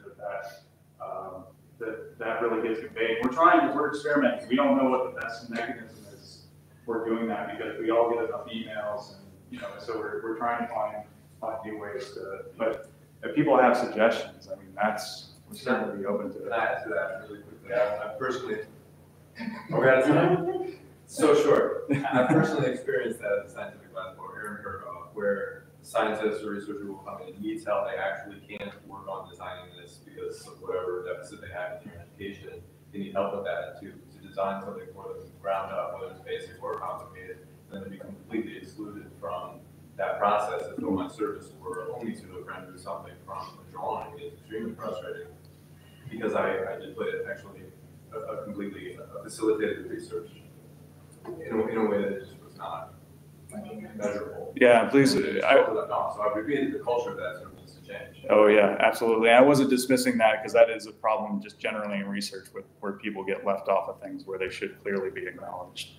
One quick question here from Klaus, and then we'll move on to the next presenter. Just to add something, I think to a certain point it's on the glass blower has to do marketing for themselves, and as well on a financial level marketing. Keep your numbers. When you're repairing something, write down how much money you save. If you're involved in a project like I was in Princeton, write down what you did. If you have the data, you can spread them. If there's no data, nobody can help you. So that's definitely on the glass blower to provide everybody with data they need. Data certainly. I have to add to that. I think that's absolutely valid. In an institution where you're also being held responsible for generating reimbursable funding, you're actually being penalized for doing off reimbursable work. You have this challenge where you have to balance that. And if you're actually doing outreach, that's taking time. It's not paid work. So it's a constant struggle, and I've actually been in that exact scenario and then ultimately penalized for doing outreach, which was to get more funding. So I agree with that. It's really difficult. Sorry. Thank you, Dr. Daly. Thank you.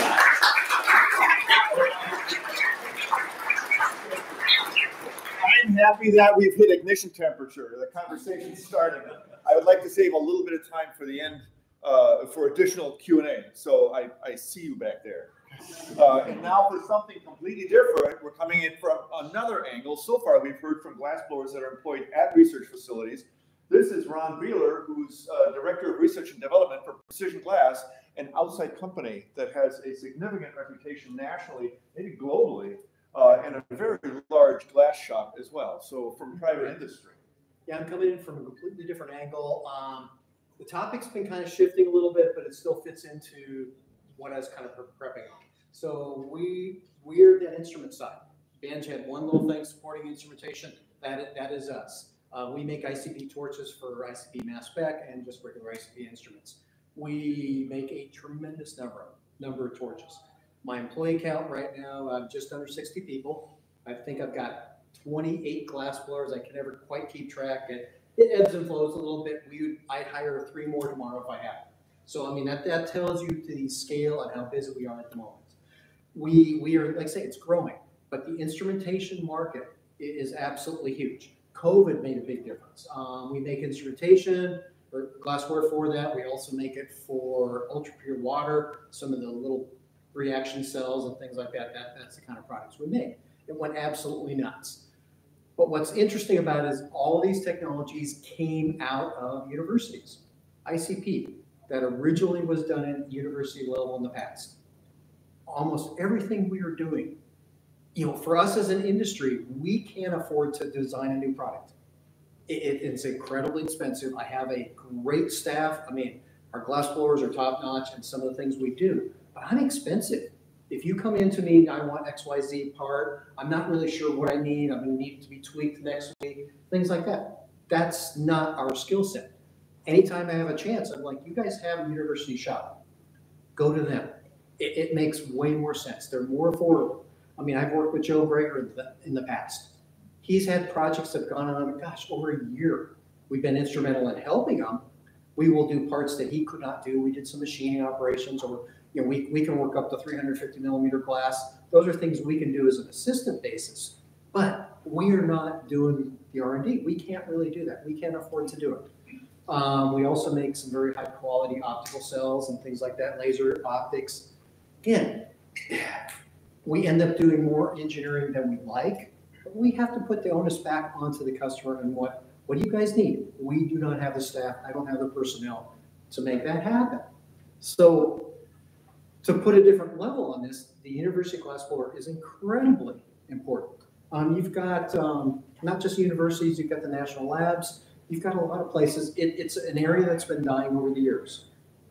And you guys need to sell yourselves, because something that's done in a university, like say, I'm going to charge 4 to 5 times. I just had a conversation with Kevin T for the other day. He's like, I'm so busy, Ron, can you quote this customer for this job? We came back, we were actually 4 times the price he was going to charge within university. Now, again, it's not something you buy from ChemGlass, but it is something custom. And for us to do, it's not practical. So again, you guys need to really, really look at those avenues. Industry-wise, we're not going to try to take it away from them.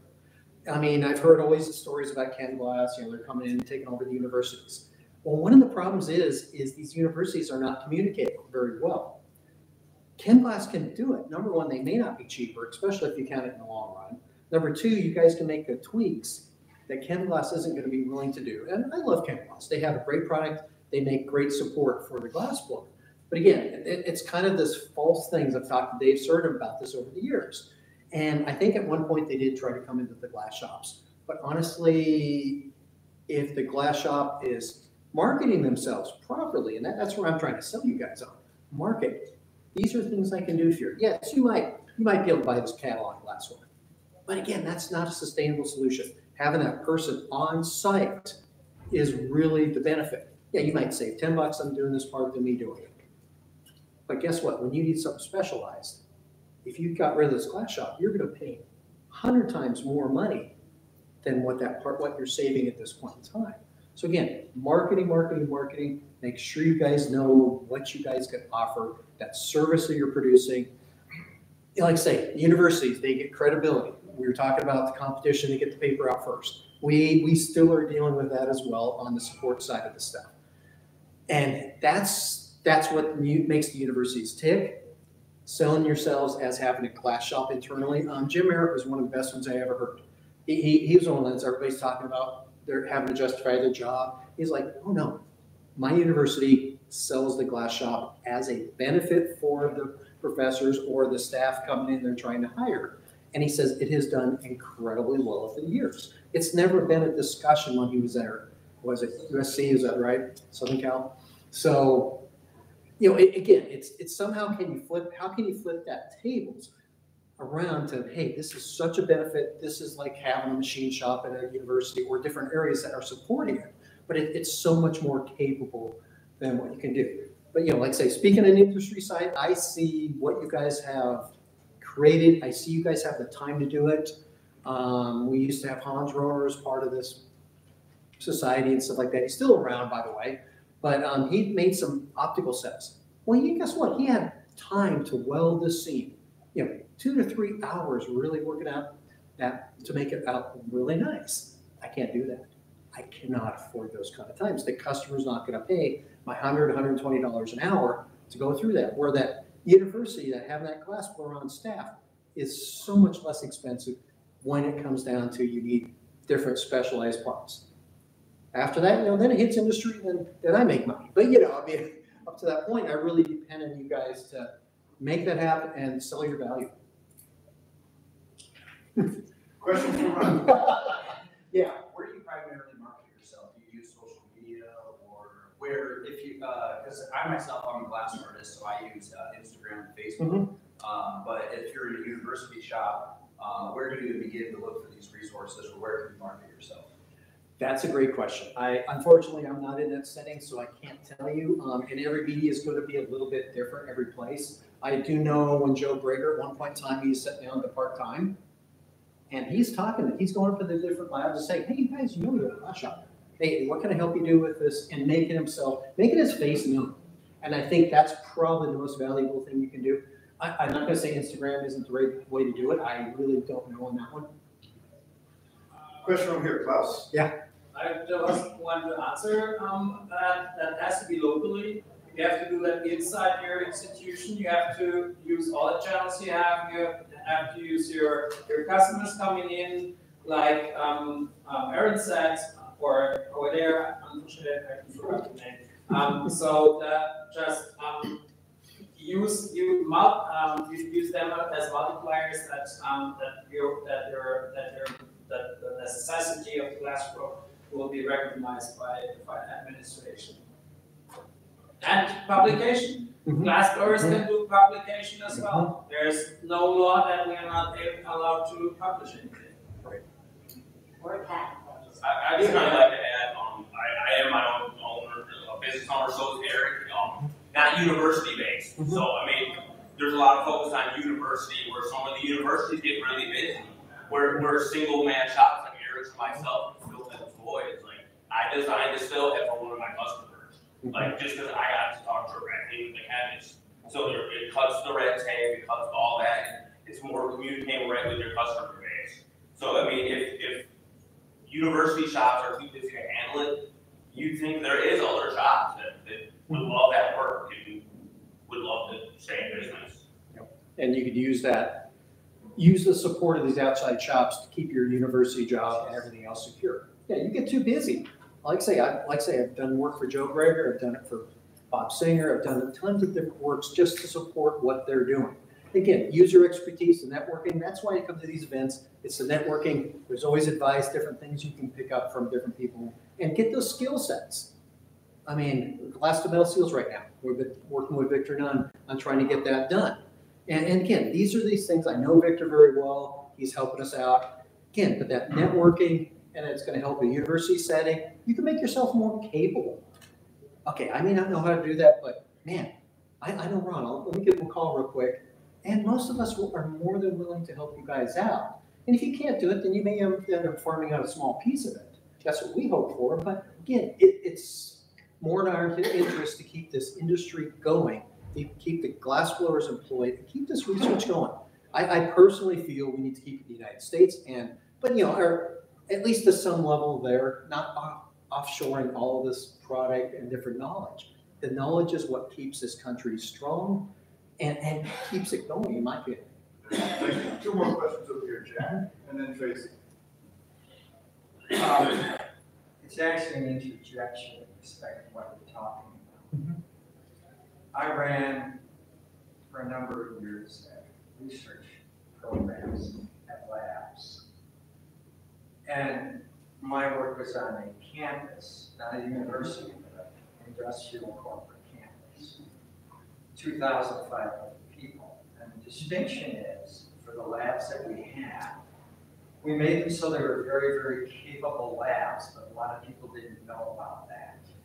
So the methodology was two things. One, we started out with nothing more than a brochure flyer to tell people about it. We handed these flyers out to different departments.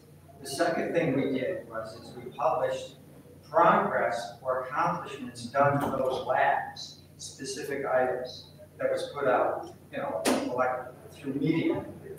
This caused a response, and we were able to get people in who said, we didn't even know these labs were here and they're so capable.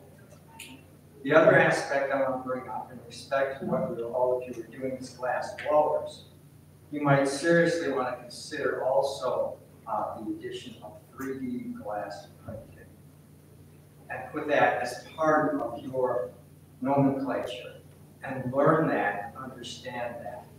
In MEMS devices and these types of technologies, glass printing is going to become prominent, and it has been progressing. And then you can apply the technologies that will be further advancing for glass application. If you take 20 students who know nothing about glass blowing, or glass printing, and say, which class would you like to take? 80% of them are going to go for glass printing because they're familiar with that in terms of the concept, not so much the application. But all of you could reciprocate those two together, meaning in respect to one would fall off or work with the other in terms of showing here's what you can do with printing, here's what you can't do with printing, here's what you can do with blowing, that you can't do with, and you would find that to be dynamic, I think, in time, if you incorporated this and instituted this methodology for a future. Thank you. Thank you, Chad.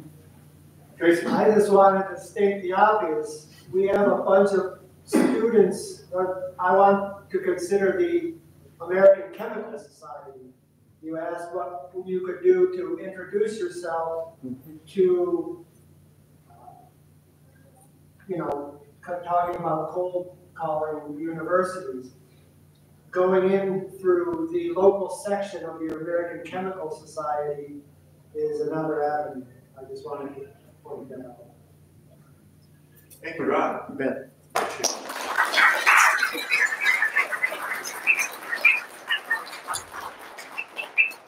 So at this point, I'd like to pivot back again, and we'll go back to the more academic side, and I'd like to introduce Dr. Lee Sharp from Grinnell College. Thank you very much, and thank you, Ben, for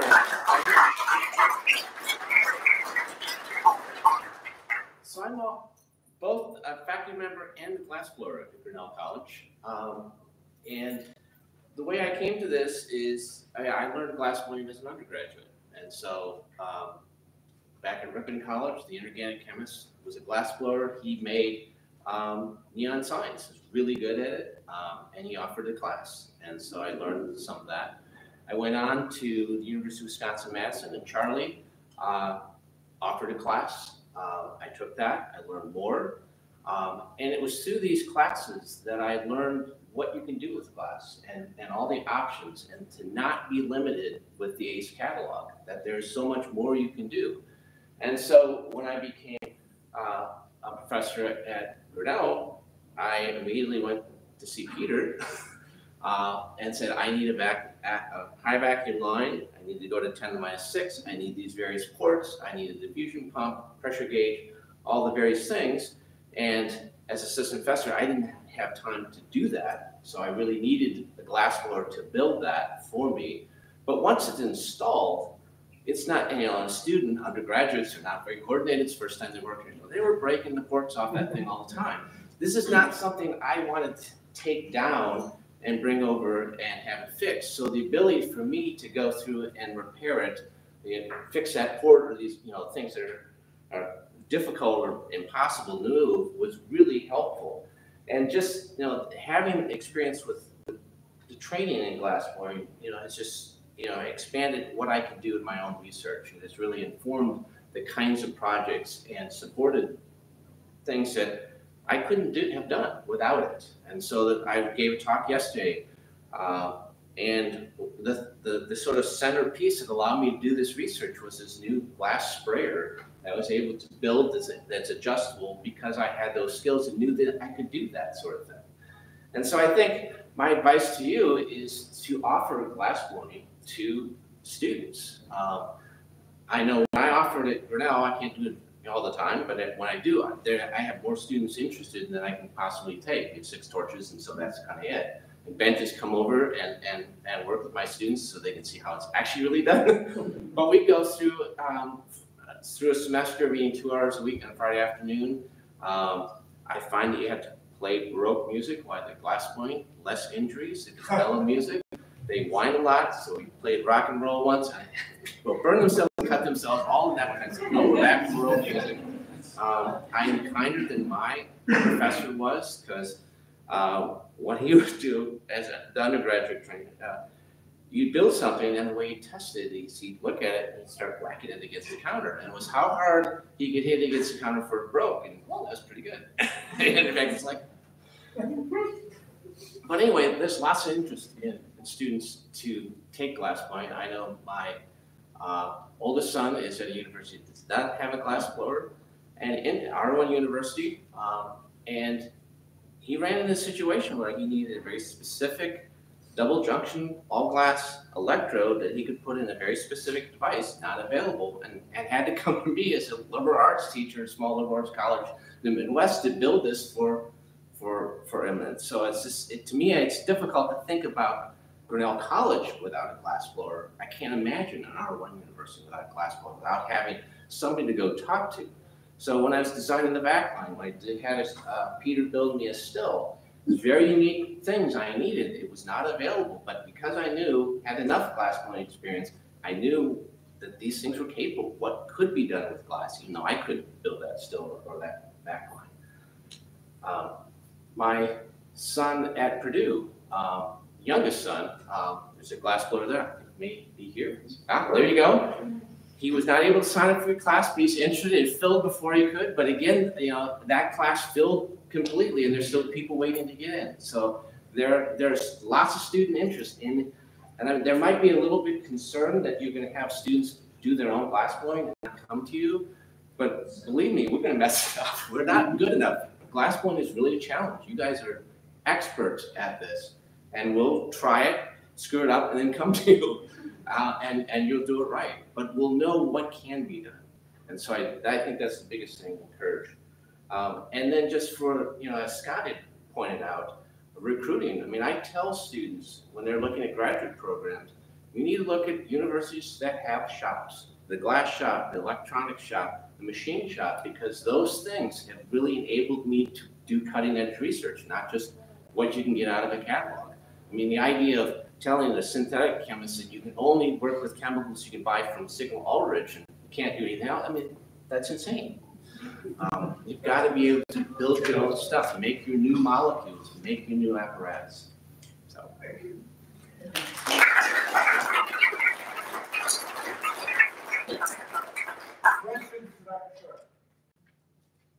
That's a somewhat unique situation. The faculty will also blow his own glass.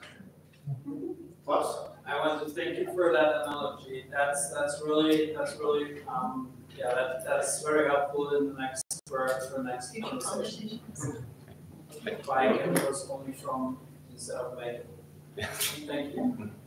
Question in the corner. Yeah, you talked about understanding what can be done just by simple experience and everything.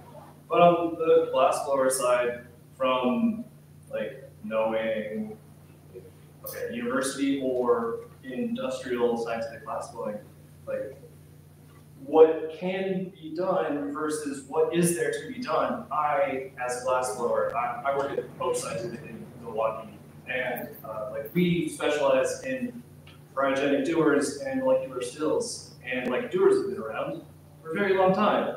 The molecular still design has been refined since the 1940s. But that's what we do, and I'm also not a chemist. I don't have a chemistry degree. I just understand what they taught me in school, in high school, enough to say, okay, this is what my glassware is making. But it's also really hard to understand what glassware needs to be made from the glassblower's point of view without the chemist. And it's not to say that the glassblower doesn't need the chemist. It's more like we need more of that scientific, this is what people are working on, and understanding those avenues ourselves, really. Yeah, I mean, and what Benj has done, bringing the ACS and American Glassblowers Society together at these meetings, having you guys go to talks that the chemists are giving and see what is the apparatus they're using, and gee, I can do that better. If we could put, modify or something, I think that's a really good way to learn that. Thank you. There's a question over here. I'll be real brief. I want to piggyback on something you said. Any of us that I'm retired from university. It's been a while. If you're a glassblower at any university, pressure your administration, your department to let you teach a class. It's very, very important. We talked about Charlie, showing you something that I knew Charlie very well. He's a good friend. I took his job at Notre Dame. One of his students applied for a job somewhere. There was a whole group of people applying for this job, and she got the job because she walked past and said, "That's broken. How come it's broken? We don't have a connection." She said, "Well, I could fix that." She got the job because she took his class. I ran into a young lady today. I define young because she got fewer gray hairs than I do. She took my class 20 years ago. And now she's teaching it at her university and pressuring them to hire a full-time glass blower. So get this knowledge out. I know I'm speaking to the choir here, but if you work someplace and you're not allowed to teach, figure out a way to do it at any level. Share your information with the undergraduates and graduate students. It does pay off. It pays off big time for our profession going down the road. Not going to help me. I stand in my garage and work on vintage cars now, so. But push that because it's very important. And that story about Charlie, I've forgotten the lady's name. He's very excited that she got her job because of that 2 credit or 3 credit or 1 credit course that he taught. So it is important. Thank you. Thank you. Thank you, Dr. Sharp.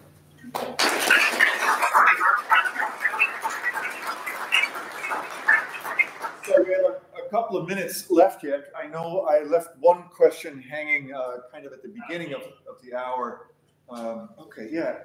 So questions for any of the panelists? I guess from a chemical standpoint, or from kind of some of the doctors in the room, or some of the chemical professionals, what is your single greatest resource for, like, where do you look for your chemistry knowledge? Because what we struggle with at ASGS is where to advertise, where to put our money for our advertising.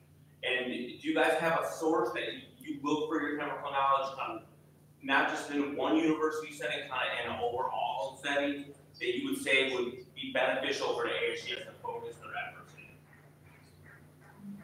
CNN News. CNN News. Main Journal of the American Chemical Society. Thank you. I have the same thing written down. I think that from this regional meeting, it's quite possible you could talk to a reporter at CNN News and have just a brief report of this meeting of these 2 groups. That's the kind of thing that they would love to have. Oh. It could be a short paragraph. You're listening, Ben? Catherine's already talked to him. Okay. I'm sorry, again? So the registration table for the ACS side of this meeting is right upstairs. That's 4 professional staff from ACS. Okay. So some of those people, Tori knows more. I'm the Yeah. Dr. Jackson? Yeah. Hi, everybody.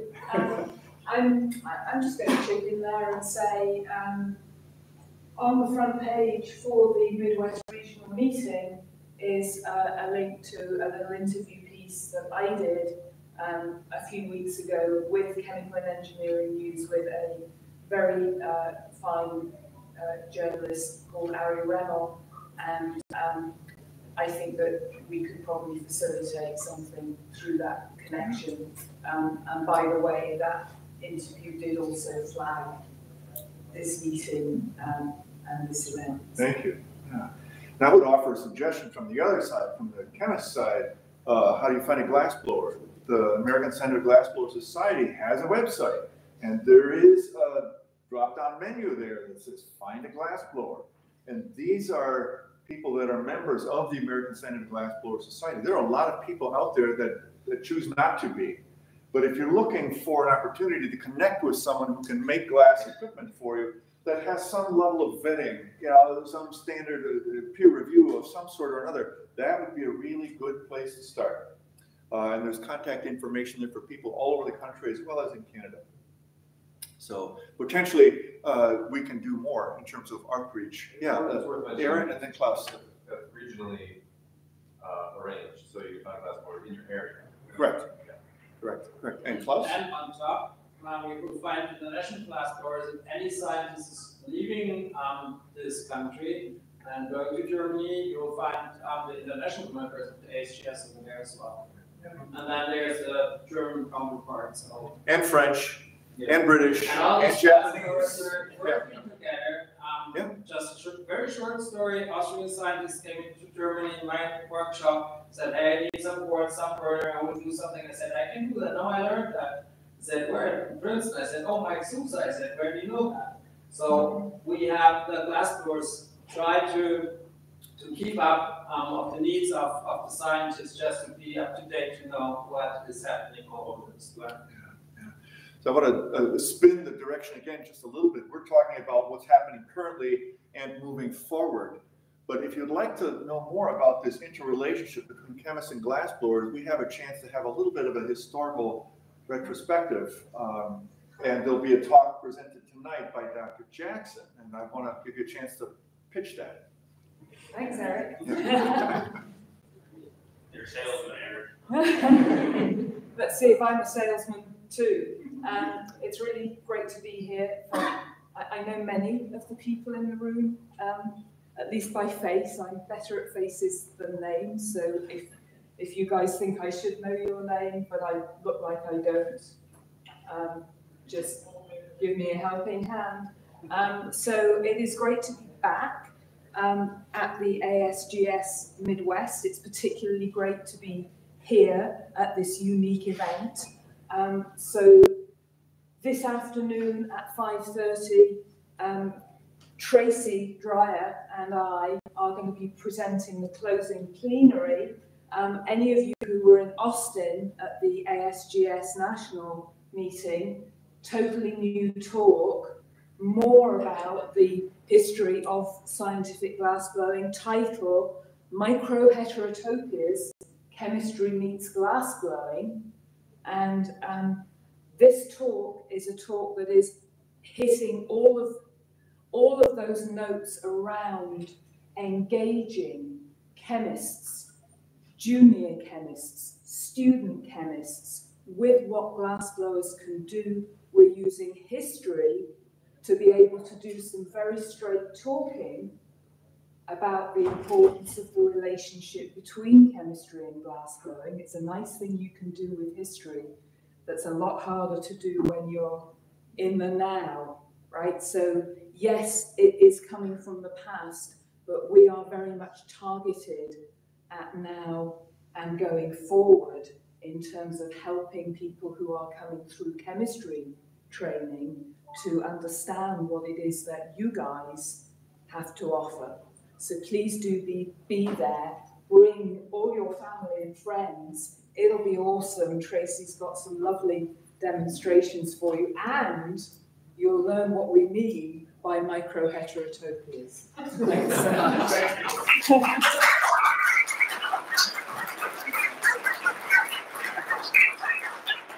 So the only challenge is that it won't be in this building. We have to go to a new location. Can you help us out? Where will this? I can actually provide some Perfect. additional. Yeah. So it's going to be over in the chemistry building, and we are going to try to help people get over there. So I have a few volunteers that are going to help lead people across, because you got to go through downtown and just across campus. It's like a 5-minute walk, but we'll make sure everybody gets over there. So we really don't need to jump on it. Is the glass shop in that? For any glassblowers, that information is on the ASGS. So that's a short walk, right? So Yeah. no worries, like instructions on the ASGS I'll website. slam on my home Thank you for this hour. I can really feel the curiosity and interest. And in closing, what I want to do is encourage you, don't end the conversation in the next 20 seconds. But if you happen to see one of us wandering around in a dazed, confused manner, talk to us as glassblowers. And glassblowers, if you see someone with an ACS badge on, go up to them and talk to them. This should be the beginning of the conversation, not the only conversation that happens. We must move this forward. Thank you. Thank you.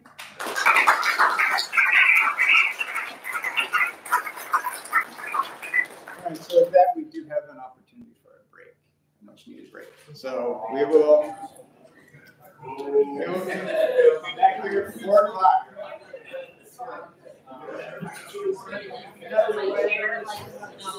It's all good, thank you.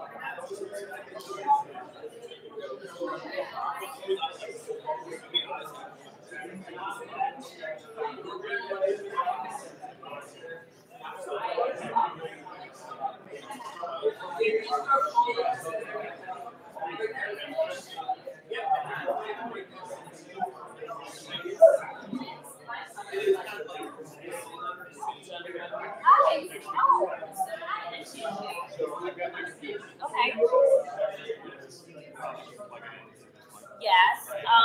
So I think Ben was using this as his. We can plug it in here for the slides. We have a strip thing. Reach far enough to get to like that table. No. So I don't have to come up and push the button. Yeah.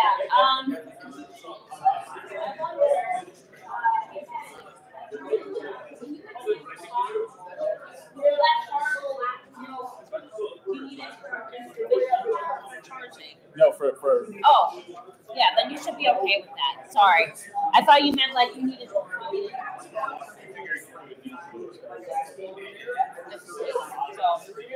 we do have a power.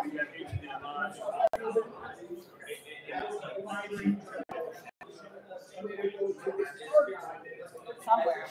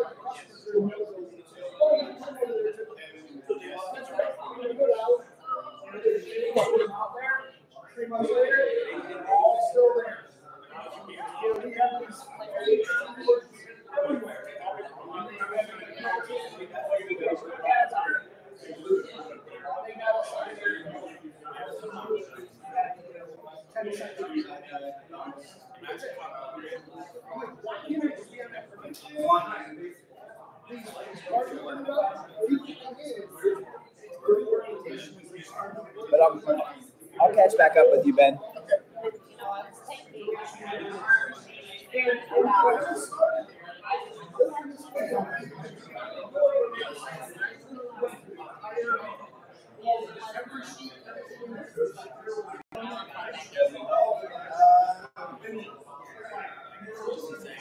Yeah, so Ben, yours did not get recorded because I was having issues with the mic, and I think it's because I didn't enable the mic on my computer. That was the problem. Well, better than mine on history and some of the others, in my opinion. Sorry. Again, and also,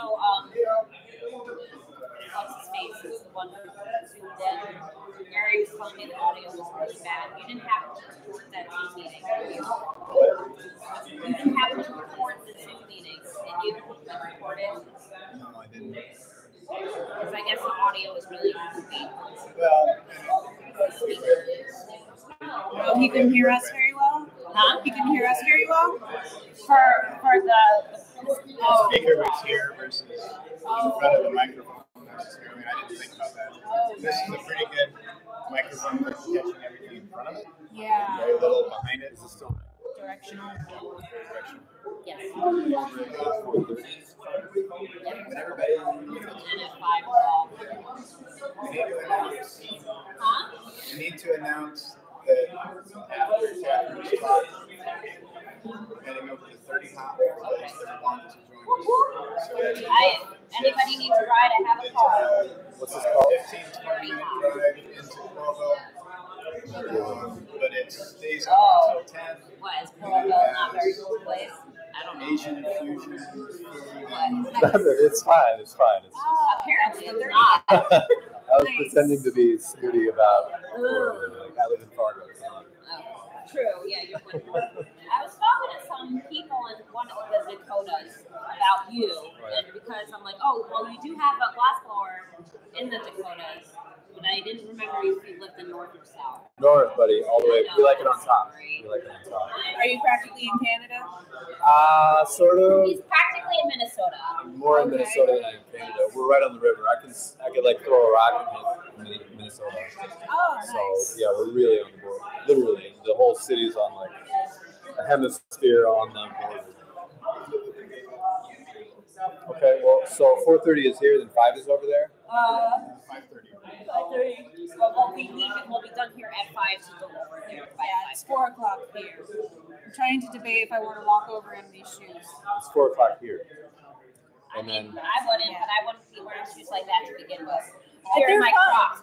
I mean, you're in Crocs and you rock it. So I wish I could work in Crocs. That would be wonderful. have you seen these? What? I'll take this brand of Oh, shoes. my partner has some, the dude shoes, and he got them at like at the Maine, and I guess like some kid was saying how they're old man shoes. That's fine. Yeah. I'll wear it. I wear old man underwear. Well, it's just so funny because he was just like, "Are these not cool?" But they're comfortable. No, they're like. Well, the thing is, they're so lightweight. Yeah. They weigh nothing. Okay. So there's like, I don't get my usual leg fatigue. I'm joking, but like they're really lightweight. They're so lightweight and relatively inexpensive. Yeah. Like a product. At work, I wear this brand called Allegria. They're actually like nursing shoes. Yeah. But I can stand all day in them, which is really nice. Because normally, normal shoes I can't stand all day in. Crocs I can. It's what I live in when I'm not at work. But they're not really acceptable glass-blowing shoes. Yeah. Well, this might get you. hiking boots at work, so Those are heavy, you know? Like, yeah, but they feel nice and my feet don't get wet. I hate having wet feet Yeah. and wet hands. I'm like a cat. Here's why I think they're similar. They have the spongy. audio, I have no idea. We can test it. Are you plugged into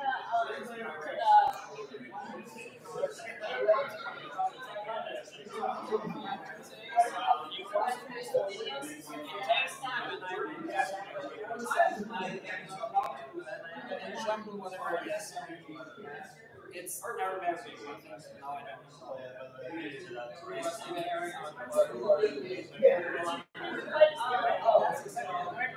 He's got his speaker. He'll be back. He's getting the rest of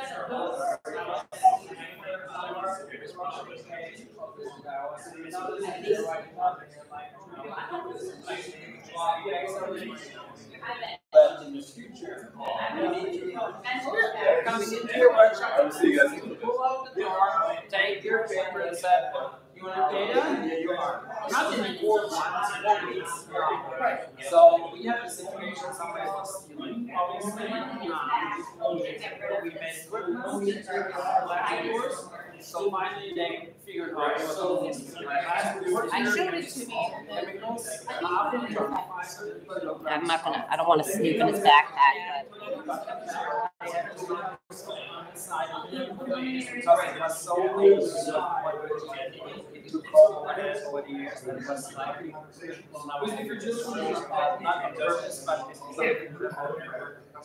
he stole everything from us.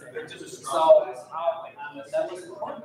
Not in this case, having data, it was not important for the financial team, but it was strong ones were here on the other side. And some cheap glass because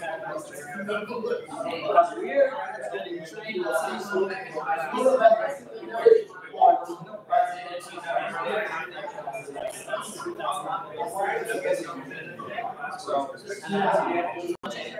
that's like we say, it's everybody who's here.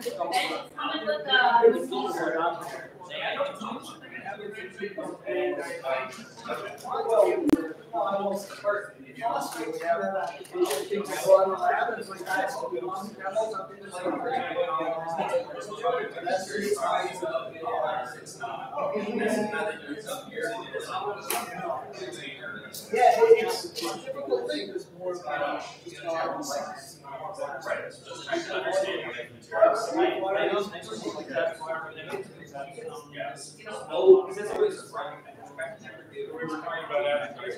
Yes, exactly. Yeah, but we Kevin, you're working at organizational paradigm. Yes. And he wants us that he was supposed to suggest things like that, and the people in the administration ended up like 1 sentence, and that's it's like very hard. And to me, it's not with the time here. You know, I mean, we have literally daily newsletters that we call that. You know, and they don't advertise any of the on-site services. You know, whether it's machine shop or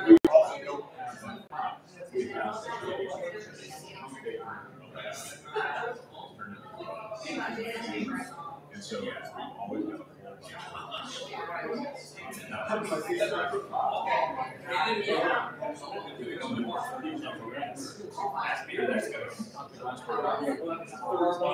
Yeah, exactly. That's the same. Previous class on left, they did a great article. Not one time did they even mention, hey, there's a new one. You know, exactly. What's going on?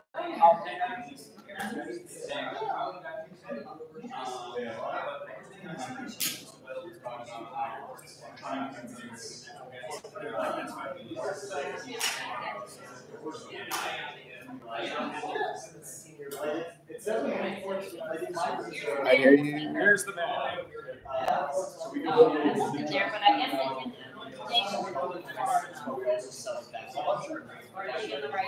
I guess I can It is only recently that since I started that they're telling me, oh yeah, this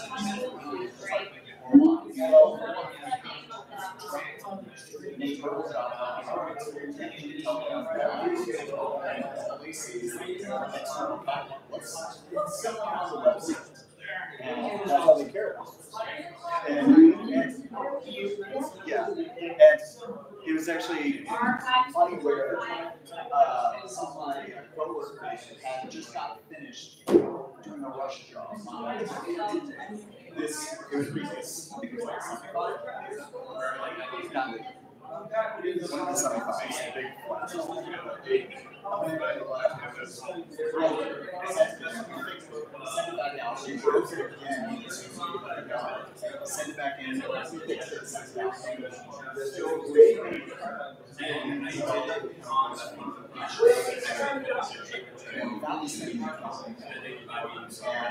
I started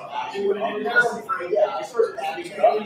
They told us that for them to send that to me, they would have taken 3 weeks for them to send it to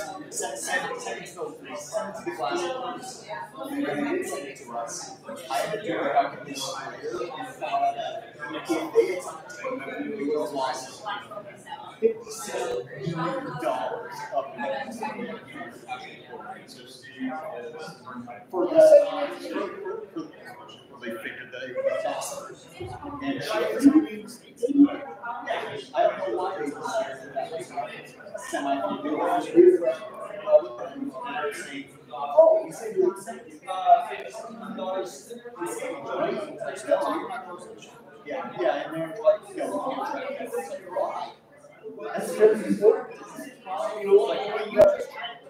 Yeah, keep that, keep those things. Yeah. You know, and when they say this is why, just like Boss was saying, here you go, you got the information for you, not a week from now, right now, here it is. This is why we just need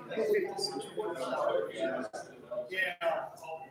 Right there, that's a lifetime, that's 10 lifetimes, and then a little bit of extra change from having information. Yeah. You know, I mean, you know, it's what happens is it gets all the way to those people who never use it for everything. So they don't understand that. And then they've got the accountants sitting there saying, hey, it costs this much between the salary, insurance, this and that, it costs $400,000 a year. And they're only recovering $80,000, $100,000. You know, like for instance,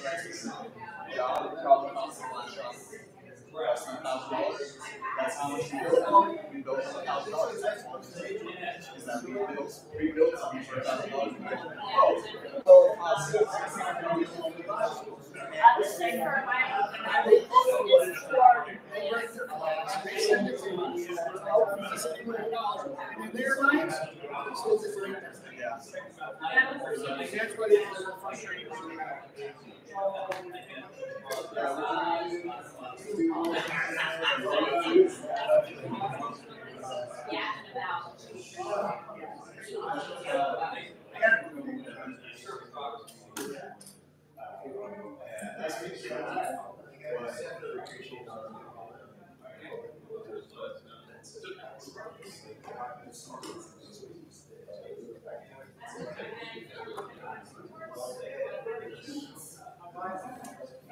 I feel like I haven't talked to you very much yet.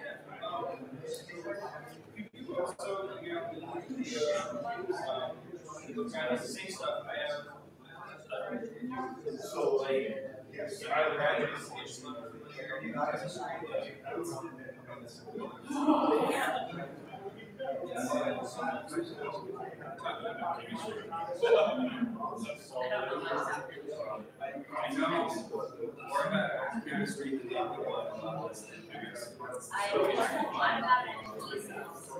it's not surprising because Yeah. I just work for like a place.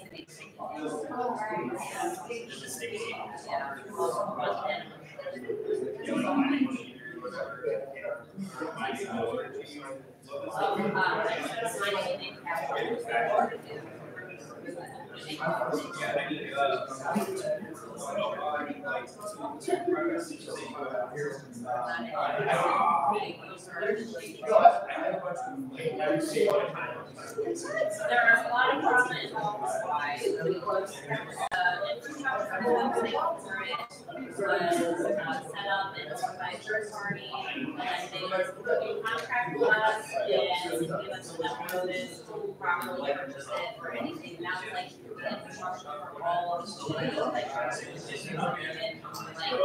getting everything. Yes. So we can still start this internally for from factories from like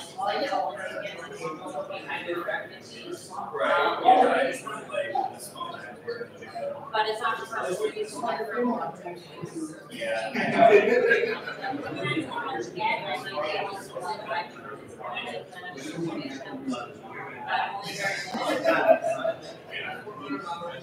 mean, it's open access to our staff if I tried to close the record, there would be like a lockdown.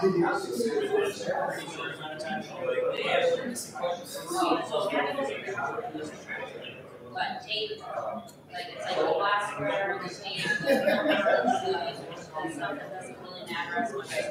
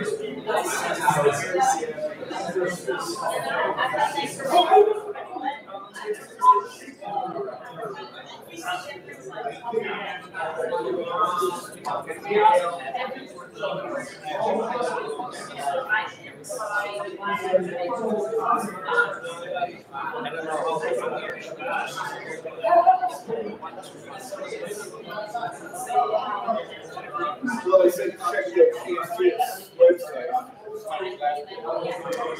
That's all.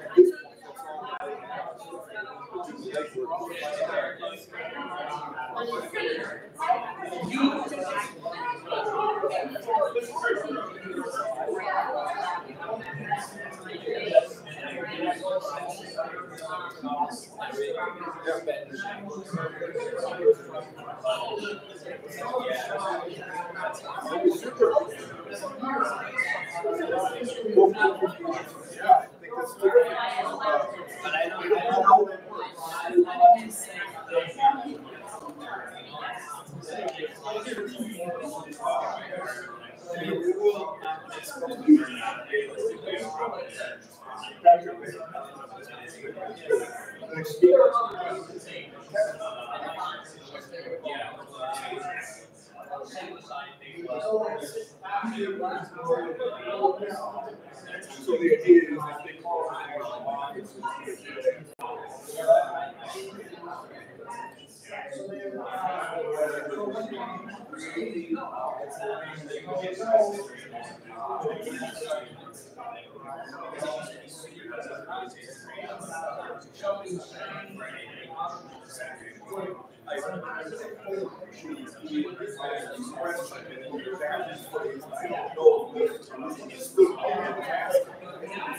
So if somebody's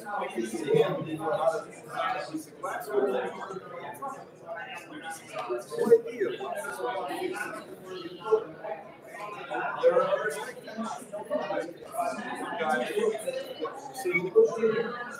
it's ready.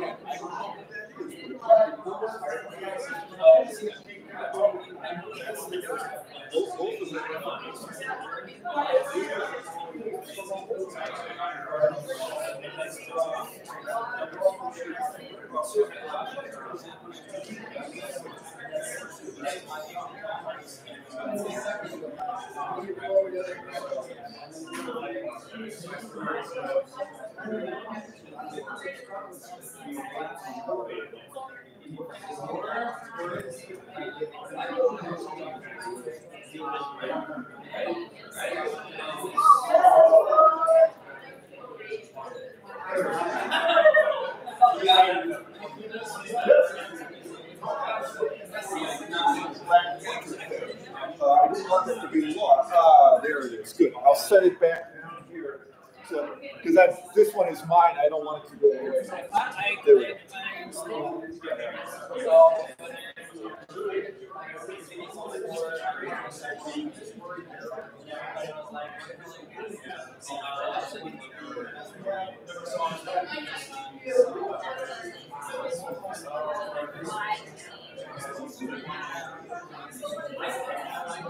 Hello there.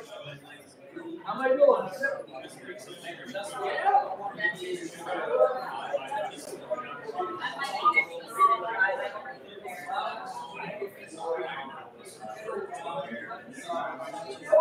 So I had.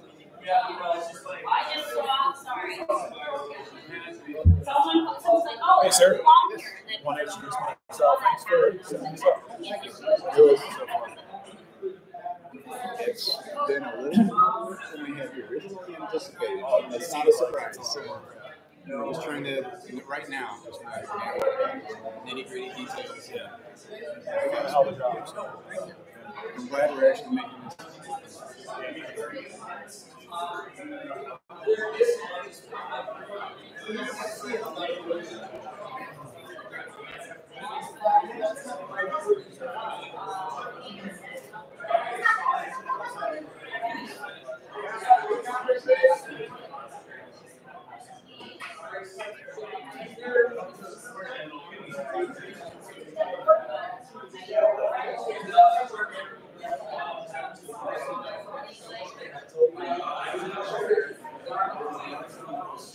All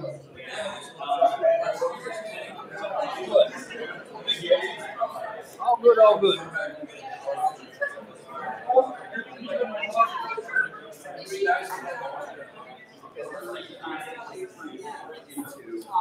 Yeah, the gas. And you need that headspace in there.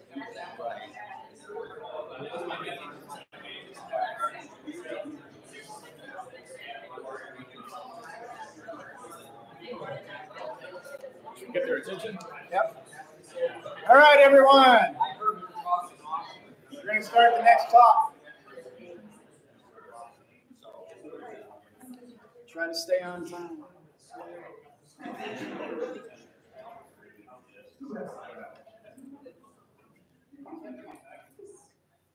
All right, for our next speaker, I'd like to invite Kevin Bennett from Mayo Clinic to come and talk about some of the developments that they've been able to accomplish in the medical field with the help of Steve Anderson, glassblower at Mayo Clinic currently.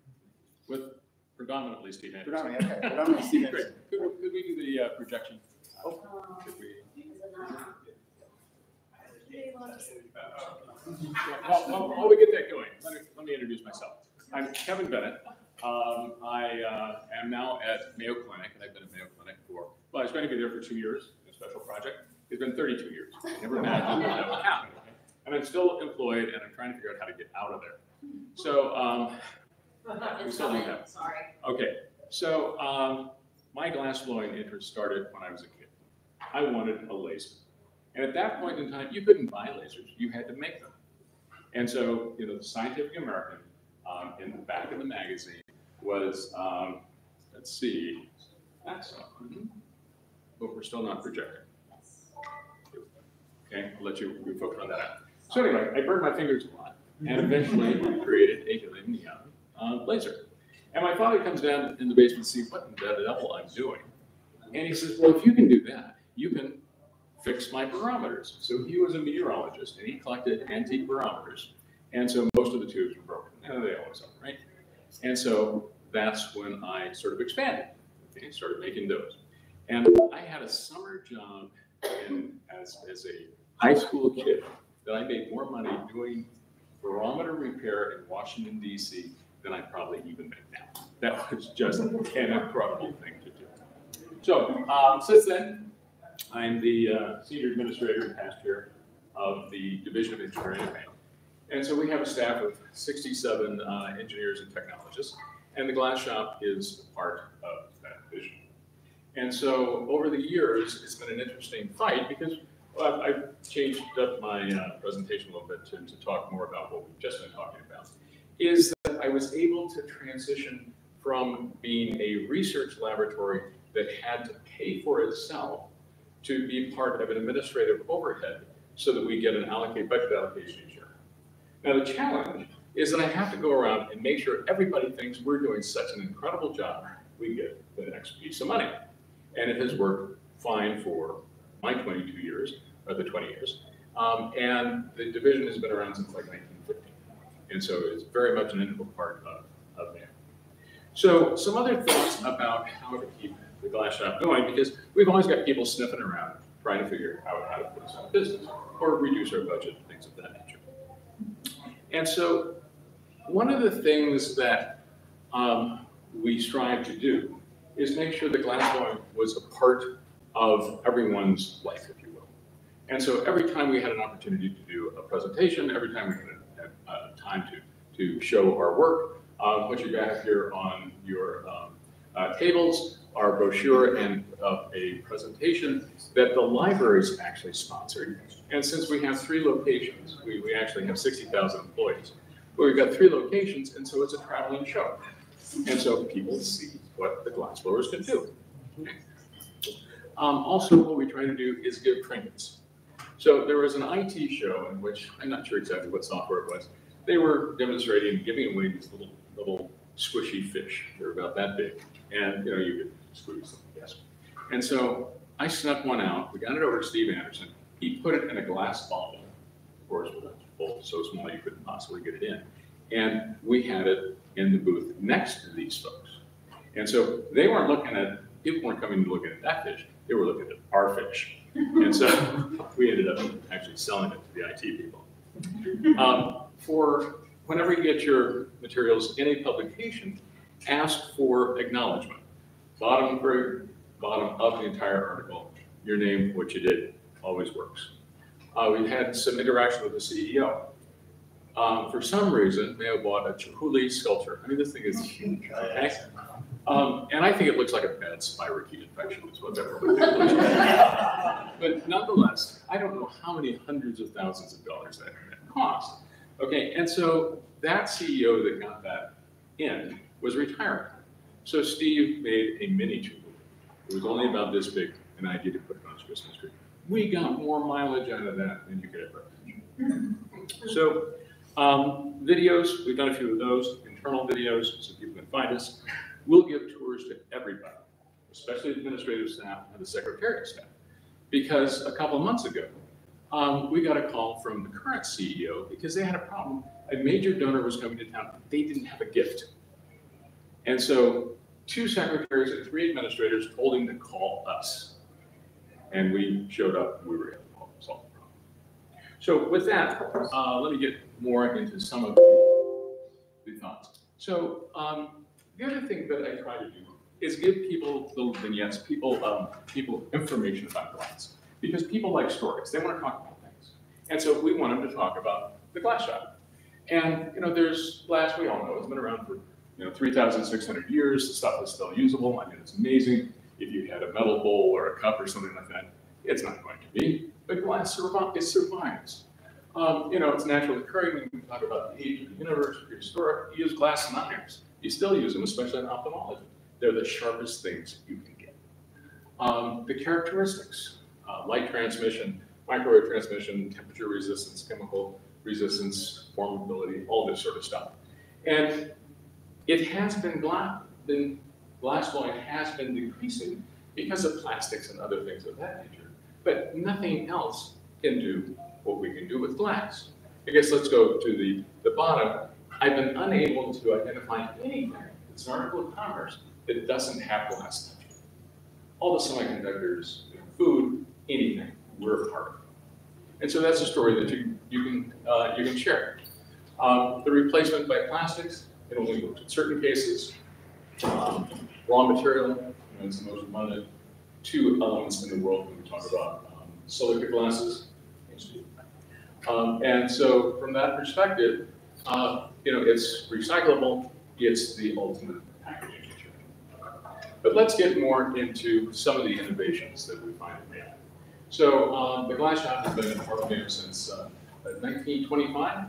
1920. Okay, in fact, that's on the next one.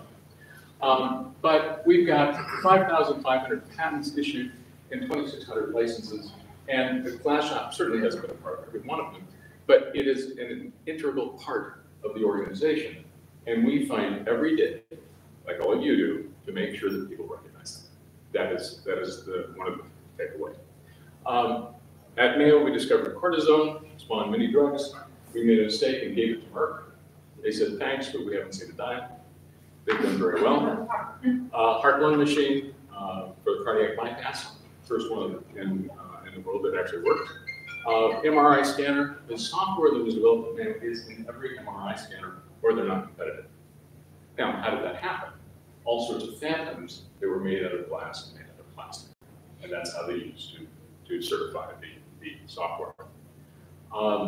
Aerodigestive screening system. I'm sure you've seen advertisements for that has some glass components in it. Neurosurgical devices for deep brain stimulation, the electrodes, and I'll talk a little bit about that in more detail, and many others. I mean, we're everywhere. So here's the glass shop. So this gentleman, Harry Nunemaker, 1925, predated us all. Harry was here for 44 years. Right? Gordy, which I think all of you know, unfortunately wasn't here, 33. And when Steve came and said, Steve's got to be 22 years, we just came out of here. So Steve, how many years has it been? 23. 23, yeah, he's talking about it. Okay. So some devices that Steve has been involved in are made, invented, and other people. This is kind of an interesting training device for heart catheterization, because if you look at this, here's the heart, and here's the main veins and arteries. And the problem we've got is we have to teach students how to categorize without really being able to see what they're doing. I mean, we can give them an X-ray, but that's a 2D representation of the 3D world, and they got to figure it out. Well, if you use this, you can see what's going on when you're guiding your catheter, and you can see it on the tree. And so it has been pretty useful. This is one aortic valve decellularization vessel. And so in terms of heart valves, some people have to have replacement heart valves. There are heart valves that are mechanical, there are heart valves that are biologic based. The mechanical ones will be out of pyrolytic carbon. They will last the lifetime of the patient. Pyrolytic carbon is non-thrombogenic, it's just great stuff, but it clicks. And so you can hear somebody's done out of that click. They don't like it. The other is that it can't grow or modify with the person. So if you take a pig valve, you can tan it, so you can put it in the leather, and then you can implant it. And it works pretty well, but it does eventually fail. And so the idea is, why don't we take a pig valve, take the cells off of it, and then put human cells back on, and then it can repair itself. And so this is the device that's made out of glass that does it. Patented for imaging colonoscopy. Probably looking around the room, probably a lot of you have had colonoscopies at this point. It's not the most pleasant thing in the world. Notice the laughter, like people that haven't, something to look forward to. So the idea is, let's see if we can do this with other imaging modalities. And so, but what you have to do is you have to know what's in there. And so Steve developed the device that actually has known things in it. And so when you get your images, you know whether you got the right answer. This is modeling of aneurysms. So there's a fair number of people that get enlargements of either aortic aneurysms near the heart or aneurysms in the brain. If it's aortic, you can get to it, and many times you can repair it, and they're going to be okay. If it's in the brain, you're kind of, it's non-observed, you are out of it. You can't get down into the brain to repair this thing without destroying so much of the brain that the person isn't going to survive. And so the research is, how is it happening? What's going on? Because humans are the lucky animal that gets aneurysms. None of the other animals do. So we are very fortunate that we're really like rats, because we do most of the experimentation with rats, and we learn from there that it actually works on people. Aneurysms, not so much, doesn't work. And so what Steve would get is he would get the imagery of the brain, of the aneurysm, he get multiple views of it. We'd print a 3D model of it, and then Steve would make it out of glass. And the reason is that if it's out of glass, we can see what's going on in the flow by, here you can see a model, and you can see the relief here. But if you use an index refractive media, you can make it disappear. And so what you do is you put particles in the fluid that's inside, nothing on the outside, and you use laser Doppler, and now you can figure out the pressures and flows inside the aneurysm. And it has absolutely amazed all our physicians about how accurate Steve is able to make the aneurysm, that you look at it, you look at the image, and eventually you look at the actual thing. It's the same. And so from that, we can get a much better understanding of what's happening, why the aneurysms expand, and what we can do to stop it. Because we can get in there, and we can put coils of platinum wire, we can put other things in there to try to clot off the sac. And if you can clot off the sac, then the blood flow continues, and you're fine. But each aneurysm is different.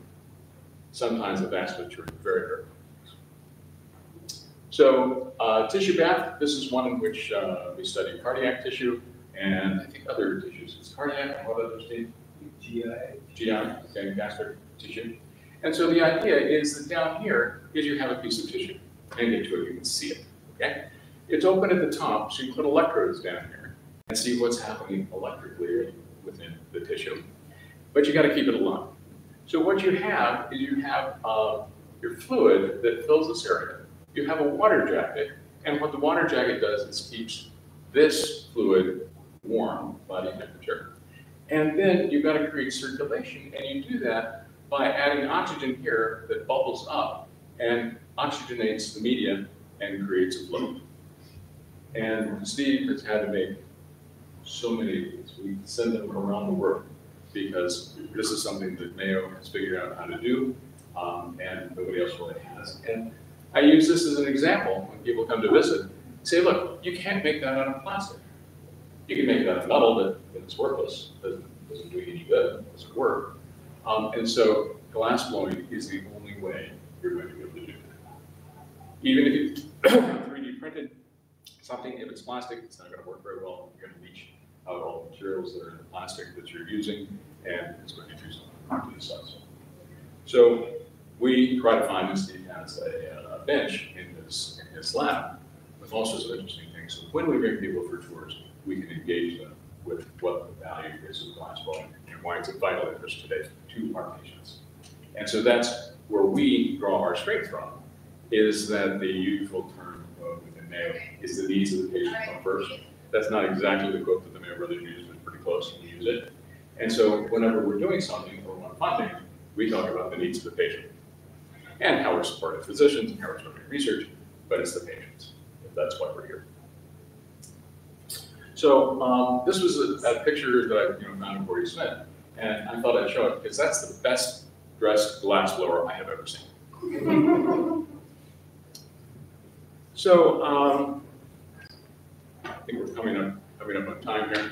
So what I wanted to do is talk about a project that I spend a lot of time on, and this is one of you've probably seen this before. But basically, what these are electrodes 7 microns by about 50 microns. This would be the tip. And so what we're doing is we take these pyrolytic carbon electrodes, carbon fiber, find in your tennis racket, and we put them in an insulated tandem, and we put these into the brain. And we started putting them in the brain of mice and other animals, and very recently we have had human trials, and it works great. What we can do with this is we can measure the neurotransmitters that are being created and destroyed within the brain. So we can watch, if you will, how people think, how the brain communicates, things of that nature. Now what we need to do is we need to leave these in chronically. So that was this test. So that's day 1, that's day 3, and at day 5, there's nothing left. And what happens when we put the electric current on these to take the measurements of the neurotransmitters, what happens is the voltage we have to use is above the dissociation voltage, which creates hydrogen and oxygen in the normal electrolysis apparatus.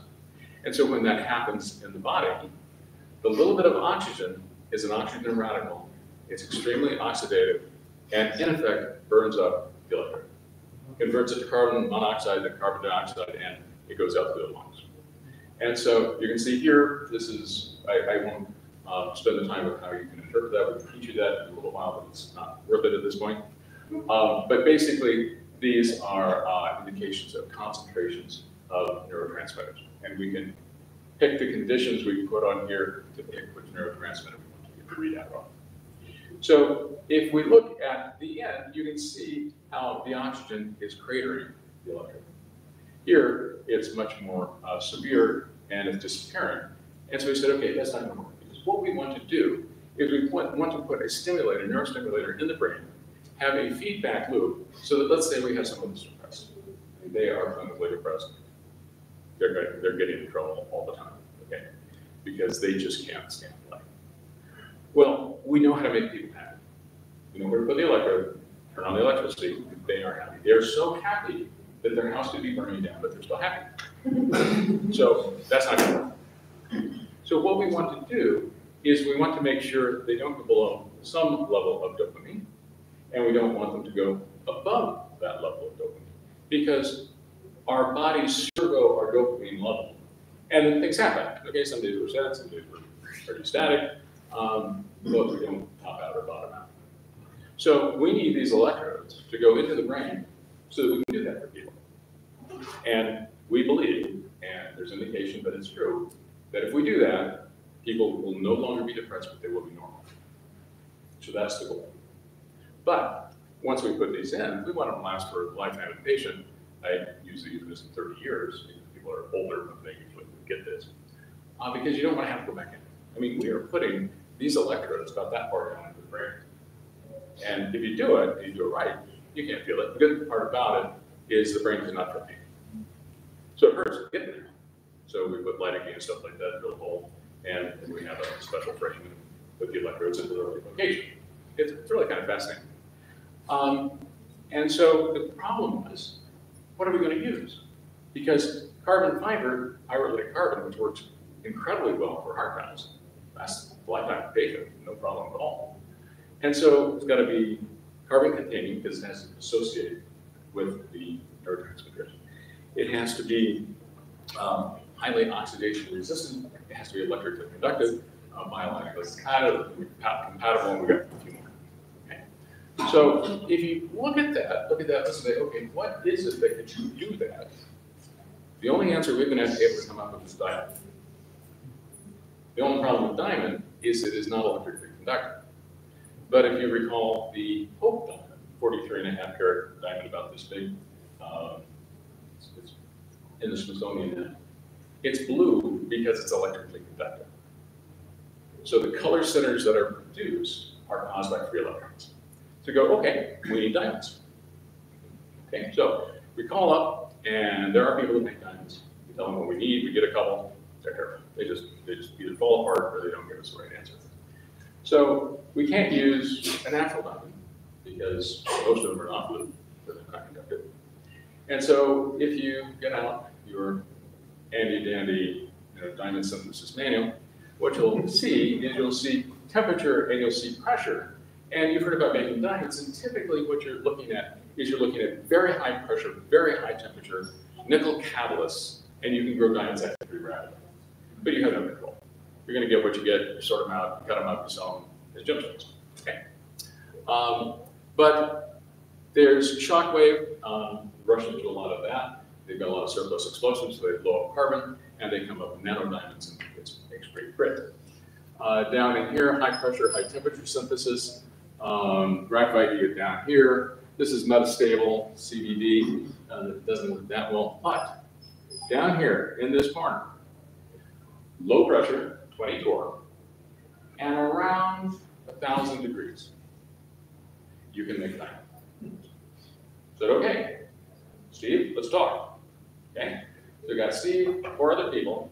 We stood at his whiteboard in his office and said, we need to do diamonds.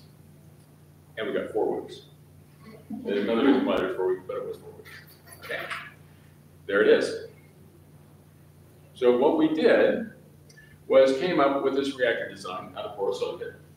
So at this point, okay, so we're going to flow the gas down through here. Here's a water jacket. Here's a way to look at what's happening, and we can measure temperature at that point in time. And so Steve made this out of glass. So here's the reactor after we put it all together. And so we have large electrical leads. This is running a filament. It's going to be at 3,000 degrees. Hydrogen, methane, and trimethylborane are going to come in here. They're going to be dissociated by that filament. Right over here, or actually right in the center there, is the spot in which we're going to put electrodes. And we're going to drop the temperature from 3,000 degrees down to about 1,000 degrees. And diamond is going to precipitate out of that stream. Now the problem is, we also, you get graphite as well as diamond, but we only want the diamond.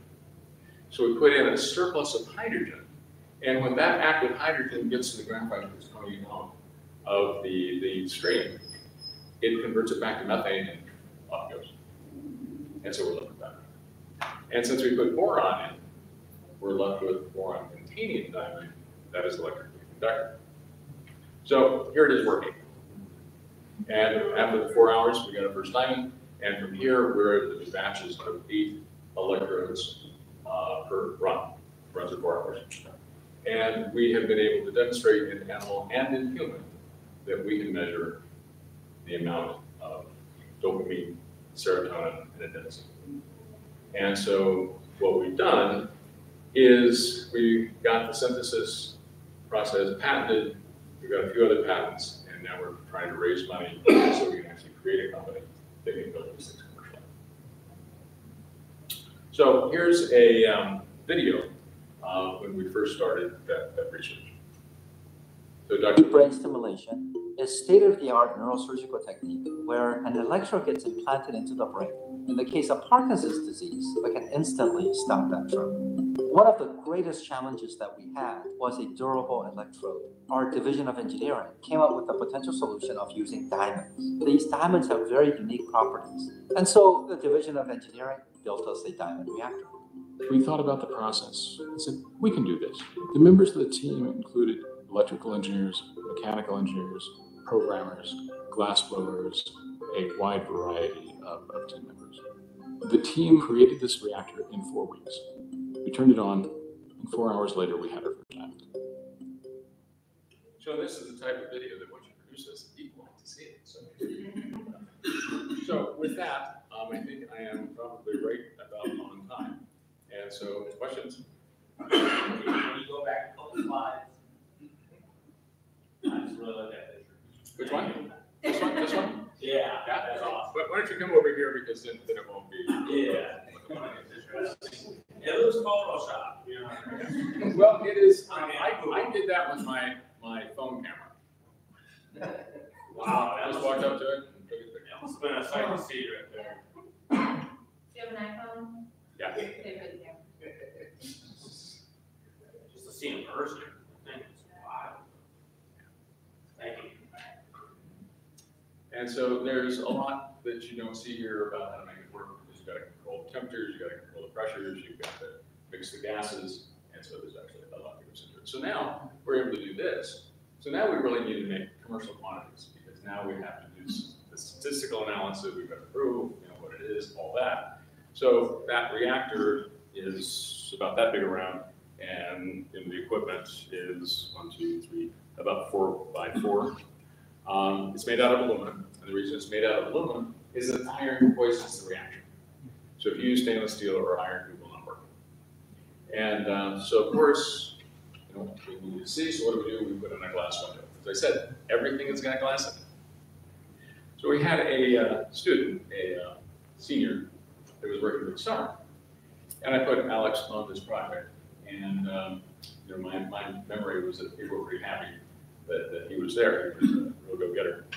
And so he goes to college, and he gives me a call and says, Kevin, do you think I could build a diamond reactor? And I go, well, Alex, you were there during the whole thing. I mean, you saw how it worked. Okay, probably could. And I go, but why? And he goes, well, in the dorm, electricity is free. So you just let this grow, you'll get good-sized diamonds. And I said, well, Alex, as soon as you do that, they're going to notice the electricity consumption has jumped up by at least 50%, and they're going to come looking for somebody growing something. They're going to be surprised.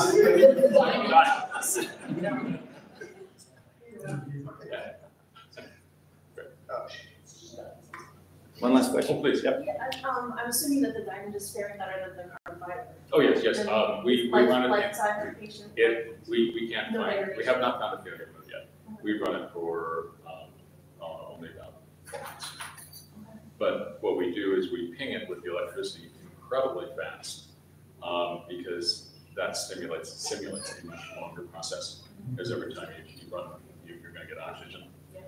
So we have a situation. Sorry, just real quick, is the entire electrode diamond? No, or is it, we do a core. It's a core of tungsten, or an actual core going down is a core of carbon. Because the problem is you need to use things that can be certified to be safe for humans. Okay, but we've only got about 4 microns of diamonds. Because Thanks. I'm super curious, is the entire electrode like inside, and do you stimulate that from outside the skull, or? So the answer would be it depends, okay? So if you are doing experiments, you don't bother implanting them in the animals because you're going to do experiments fairly quickly. And we've got some great information on drug addiction, which is absolutely amazing. But where we're going right now and what we're raising money for in the company is that we would carve out two holes, and we put the electronics pack here in the surface of the skull. And then we would have a flexible electrode which would have diamond on it, and another one that would have platinum ring electrodes. And we place those in the 2 positions, and we cover everything up with skin. And so then you would measure the neurotransmitter. If it's not what you want, you then put a pulse in to the platinum electrode. And so that part is currently a DBS, deep brain stimulation system, and those are commercial. They were invented about 1980, and so then we're adding the smart part of it. But right now we're looking at doing some clinical trials in which some of our collaborators have demonstrated that the right spot with the right stimulator, doing it blindly, okay, you can take someone who's addicted to heroin, implant this for, it's actually implanted for less than 2 years. As soon as you turn it on, the patients report they no longer have craving. They're not interested in drugs. They can be in the room with people using drugs that they don't want. After 2 years, you pull it all out, and they don't want drugs. So the problem is, we don't know why. And so that's what we're going to do. But this could be after the case. Okay. So. Well, thank you. Thank you.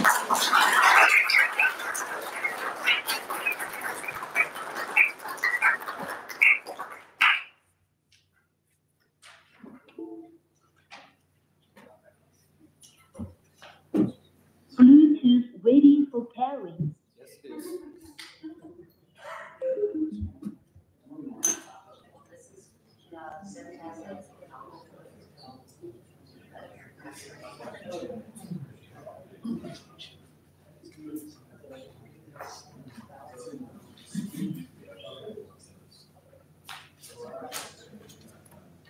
All right, as he's getting set up, we have Jesse Cole with us. He's a glass research scientist from Corning. Have an opportunity to hear a little bit more on his talk here. So, last talk of today until we head over to see Catherine and the final talk. So, Jesse, we'll give it over to you. All right. Thank you for the opportunity to join you today. I will apologize in advance. This talk really isn't central to the art of scientific glassblowing. If people saw my last talk at the ASGS conference in Corning, you may see a few recycled slides. But that being said, and kind of echoing what Dr. Bennett had conveyed in his talk, glass has shaped our society and continues to do so. So I hope that along the way during this talk, you may see something new and provide some inspiration for the medium that we collectively work with.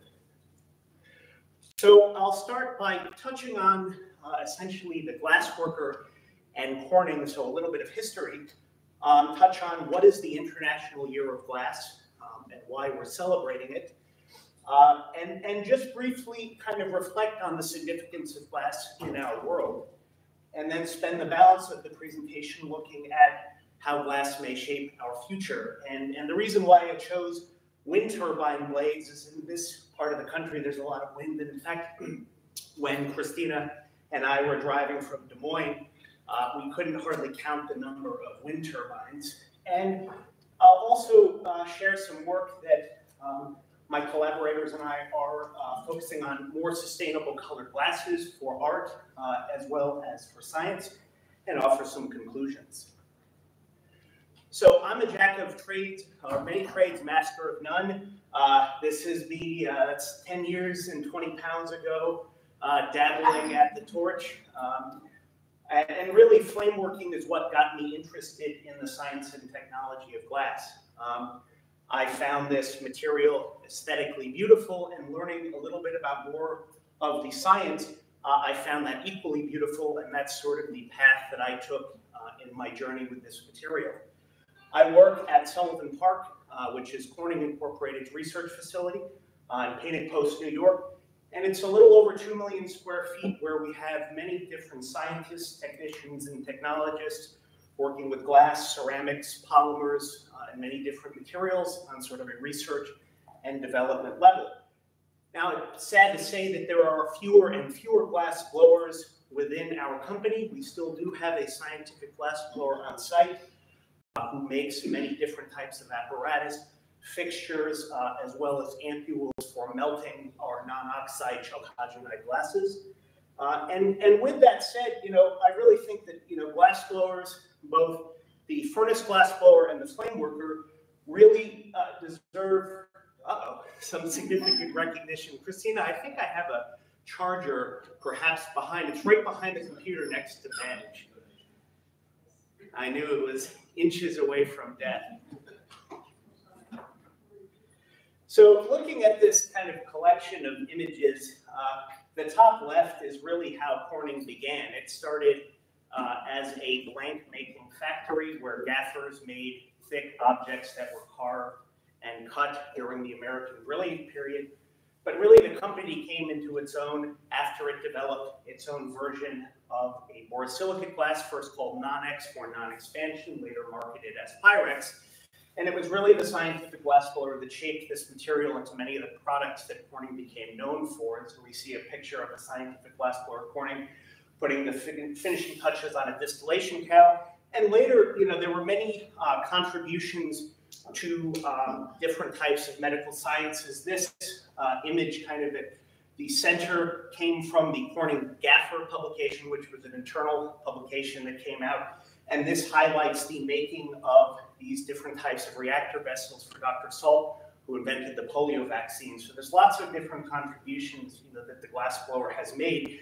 The other thing I want to point out in reflecting on the glass maker, there's really a unique link at Corning, and I think at many other institutions, of this intuitive knowledge of glass that the glass worker possesses, and how that translated into the method of making and mass production of glass. And the one great example is the Corning ribbon machine, which really you can think of as making electric light affordable for the average person, because traditionally, before these machines were invented, electric light bulb envelopes were hand blown. So you could imagine it being a fairly laborious process making these expensive. But it was a glass blower who observed glass flowing from a hole in a shovel that got the idea that we could make a ribbon of glass in which a bubble was blown through a metal orifice plate, or a plate with a circular aperture. And so that became the ribbon machine. The glass blower's name is William Wood.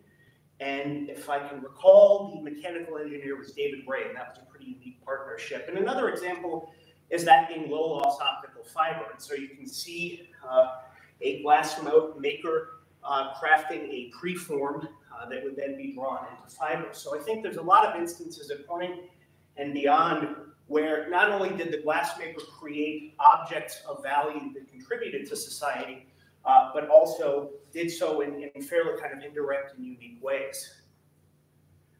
So the International Year of Glass, it really aims to celebrate this, and there were various institutions, I'm going to have to read off the slide, such as the International Commission on Glass, the Community of Glass Associations, and there's one more that I wrote down, the International Committee for Museums and Collections of Glass, reflected on the contributions that it's made throughout our world and lobbied the United Nations to recognize this formally. And so in May of 2021, the UN General Council approved a resolution to make 2022 the United Nations International Year of Glass, to celebrate and reflect on the latest thinking on how glass can be, in a sense, used in the aid of developing a more just and sustainable society, to highlight the most recent scientific and technical breakthroughs, and really showcase its influence on art, history, and the role of museums.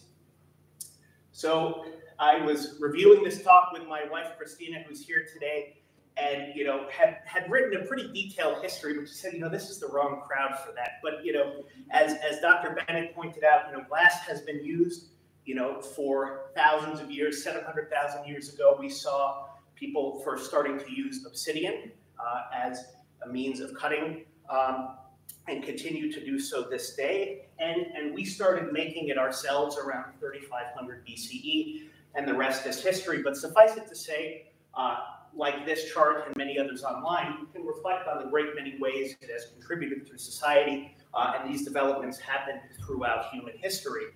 I made this slide just, kind of as a thought exercise. I'll highlight a few of these, but really we touch and interact with glass in many direct and indirect ways. Direct ways we touch our cell phones and computer touchscreens, we watch TV. More indirect ways like sending an email, but when you think of it, the internet itself and how we communicate and transfer data is really done with glass. through low-loss optical fiber. Flying on a plane got me thinking, you know, a lot of materials right now, such as glass-reinforced plastic, can provide similar strength to that of carbon fiber, but can be made in a much lower cost thanks to glass. So there's many other ways listed here, and not, you know, that it complements and enhances our lives. So looking specifically at wind turbines, and again, you know, this is a fitting part of the US for this exercise and kind of, you know, reflecting on this technology, you know, I would say sustainable or renewable energy is not a one-size-fits-all technology. It's very geographically dependent. Wind turbines certainly have their challenges, like solar, in terms of you can harvest, but you also have to store the energy. And right now, there is still difficulty in recycling these blades. But one way that glass can help is kind of interesting. So looking at this plot, you can find different metrics online, but essentially, as these things have gotten bigger, meaning the blades themselves have gotten larger, so you have diameter of the rotor on the axis, this is time, but highlighted here above each wind turbine, you can see the amount of energy that it's capable of harvesting. And really the takeaway here, if you look at the math below, is that, you know, the power that's available is directly proportional to the rotor diameter. And the consequence, though, is that when you make these things bigger, they get heavier. And so it's this sort of square cube law. Your energy capture goes to the second power, but if you use the same materials to make your blades, they get heavier by the third power. And so really looking at how do you try to rectify this, it really becomes looking at advanced materials, specifically carbon fiber, but also glass. And so this is really where the role of, you know, people like myself and many others, you know, look for these advanced material solutions. So how do we make a better glass, and what does a better glass mean in this case? And this is some work from Nippon Electric Glass, and there's a lot of other glass companies kind of exploring this space. But really the critical property, or one of the critical properties, is the Young's modulus of the glass, or really the stiffness. Because if you make a larger blade with conventional glasses like e-glass, the flexure of that blade as it gets larger becomes problematic. So if you can design a glass that has a higher Young's modulus, you can make the blade longer, thus you're collecting more energy, simultaneously sort of making it less heavy than using traditional materials, and you can preserve the same amount of flexure or stiffness. And so just touching on how this can be done, you know, here are your sort of conventional glass oxide constituents, you know, that are used in commercial glasses. So your first two rows on the periodic tables are your alkali and alkaline earth modifiers. Silica is commonly your backbone. And then you can add other refractory species like zirconia or rare earth elements.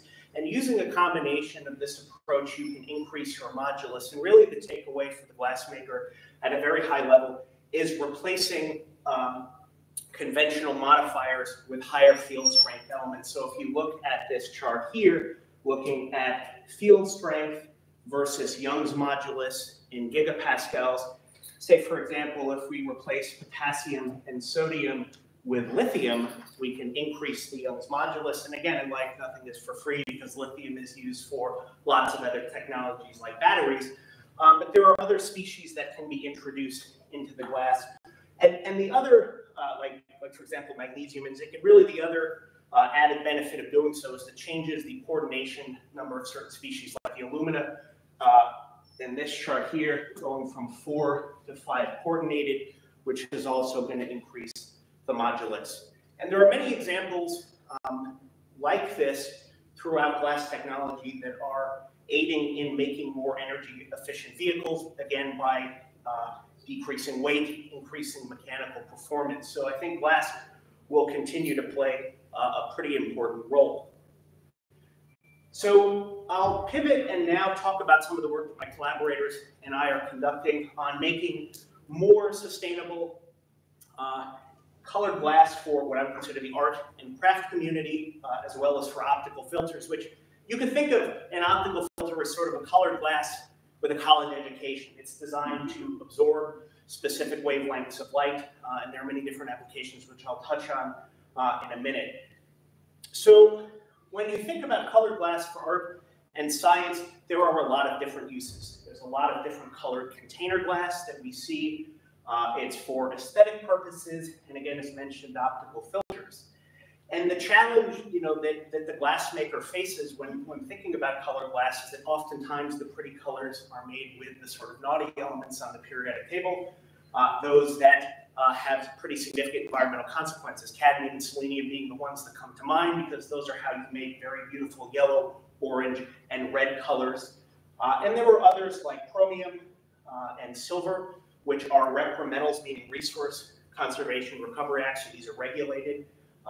And it's challenging. And the other component that the glassmaker faces is that when you're making colored glass in bulk, you can oftentimes have a lot of waste. So say, for example, if you have a tank that produces thousands of pounds of glass an hour, if you want to go from a blue glass in that tank to a red one, it's going to take a couple of weeks to flush the tank out. So during that time, you are making unsellable glass that is off target, that oftentimes is landfilled.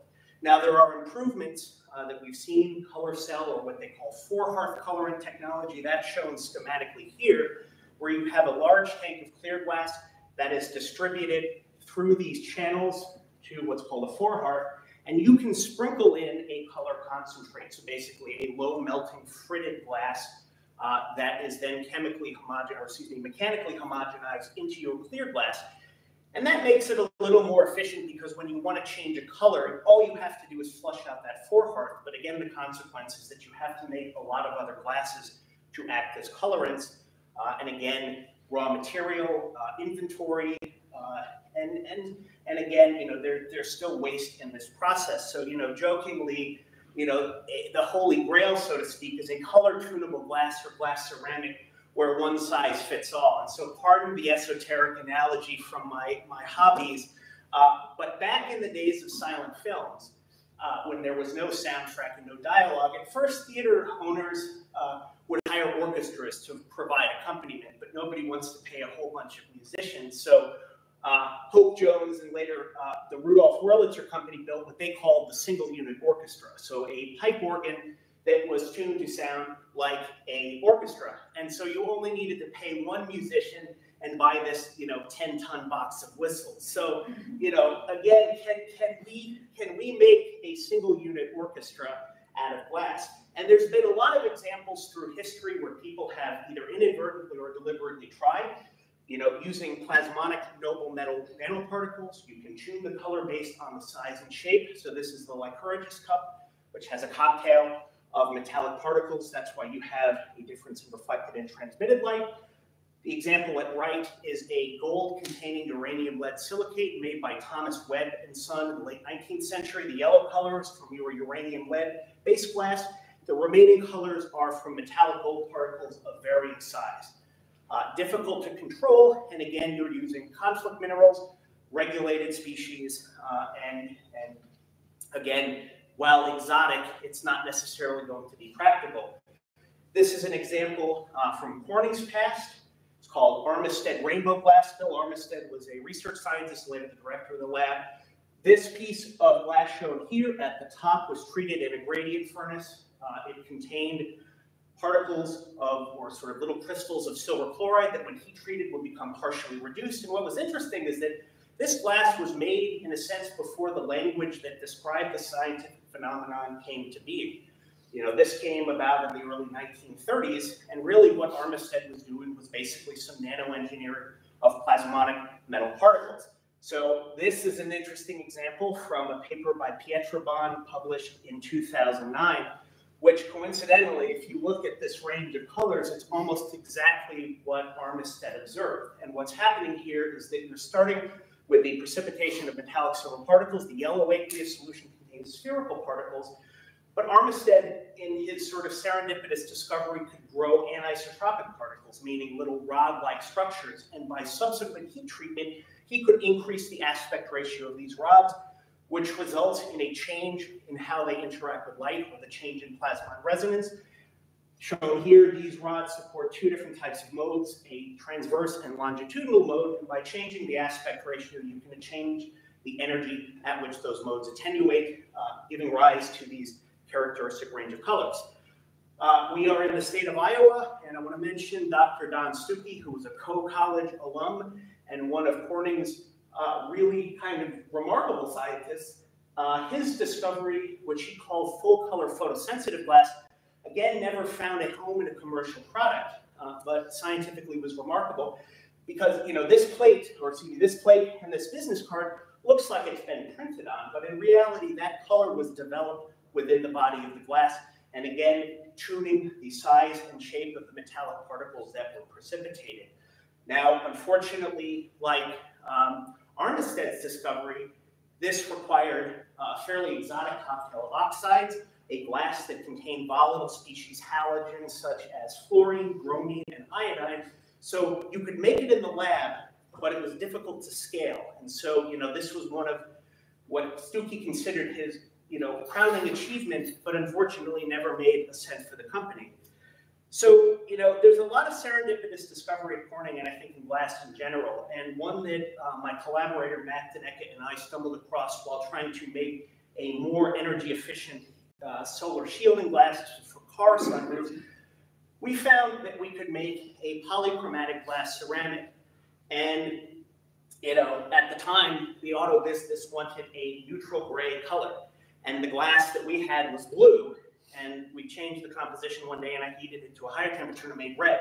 And at the time, I was pretty frustrated. I said, okay, we don't have our neutral gray. But Matt said, well, how many glasses that you know can make blue and red? I said, all right, point taken. And so we started noodling with the heat treatment, time, and temperature, and found that we could make this entire range of colors from a single composition of glass.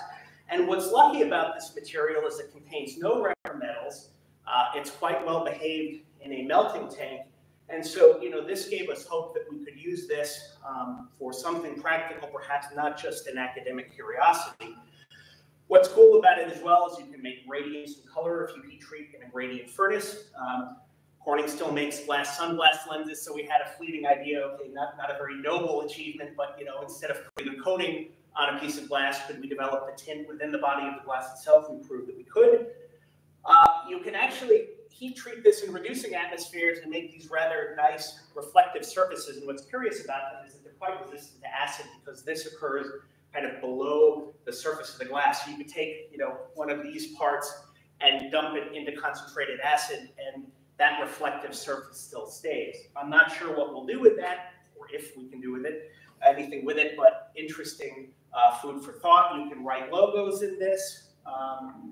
And the chemistry, which I'll touch on, which is the cool part, instead of changing the size and shape like we did with the noble metal particles, we're changing the chemistry of these nanoparticles, which remain essentially the size, shape, same size and shape irrespective of color. And so really what we're doing is we're tuning the band gap by what we dope into these and how much we dope it. So basically by tuning glass chemistry and thermal treatment. We can make non-toxic filter analogs. Again, below, this is a cadmium selenide filter glass used in a laundry list of different devices. We've been able to make a non-toxic version that has a similarly sharp cutoff. So again, lots of possibilities with materials like this and others. And so to conclude, you know, as we discussed today, glass has been used by humans, you know, since Paleolithic times. It has shaped our society in unexpected ways and continues to play an integral role. And I'd like to leave you with a quote by an article by Douglas Main that came out in The Atlantic called Humankind's Most Important Material. And this quote is, "Glass's influence doesn't show any sign of waning. Looking to the future, researchers hope to make breakthroughs of similar prominence using glass to bind up nuclear waste, make safer batteries, and fashion biomedical implants. Engineers are also trying to use glass to make sophisticated touchscreens, self-tinting windows, and truly unbreakable glass." So the next time you find yourself before glass of one sort or another, consider how strange it is that this material, born of earth and fire, frozen like the rind of ice on a pond, trapped in atomic purgatory, has facilitated so much human activity and progress. Really see it instead of just looking through it. And without it, there are so many truths that we could not see. So, thank you.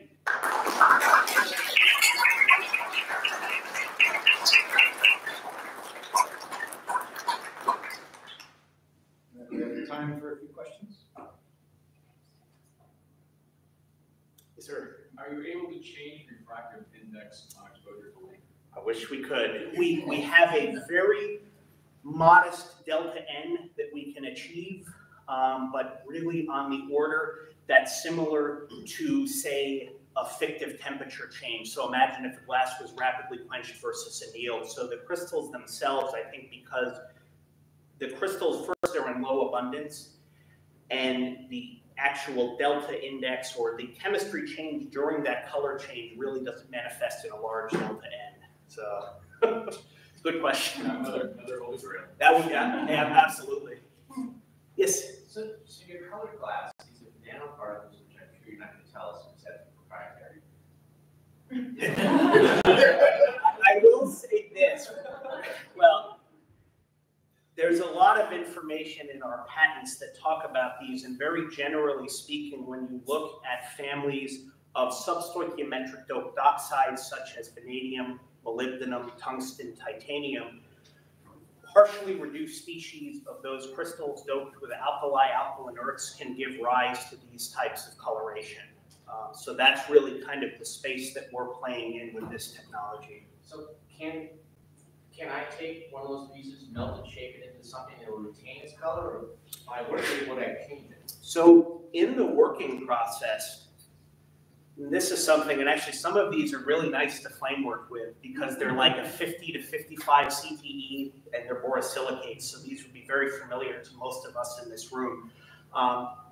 During working, generally speaking, they would remain colorless. And the reason being is that as the object is being heated and shaped, it would still be amorphous. And so you could take a finished object and develop the color by a thermal treatment. And so that's where I would expect the color to come from. And if it were treated in a isothermal environment where you had the same temperature across the piece, you would have the same color. Whereas if, for example, if you used a gradient in temperature, you could achieve a gradient in color. Or if you used either local heat sinks or reflectors, so you could, in a sense, selectively tune the color. Time for one more question. Got it? Yes. Did you bring any samples? I did. I'm sorry. This is I slid. The lawyers were kind enough to bless these slides. I did not slither out with any souvenirs, but I will say this in all seriousness, standing invitation. If anyone is in the area and would like to reach out, there are opportunities for tours, and it'd be a pleasure to host any of you. So if you're in the front of Corning, New York, look me up. I'm on LinkedIn, and I think Benj, if there's a way of getting people my email, I'm happy to. Yeah. All right. Thank you. Thank you. All right.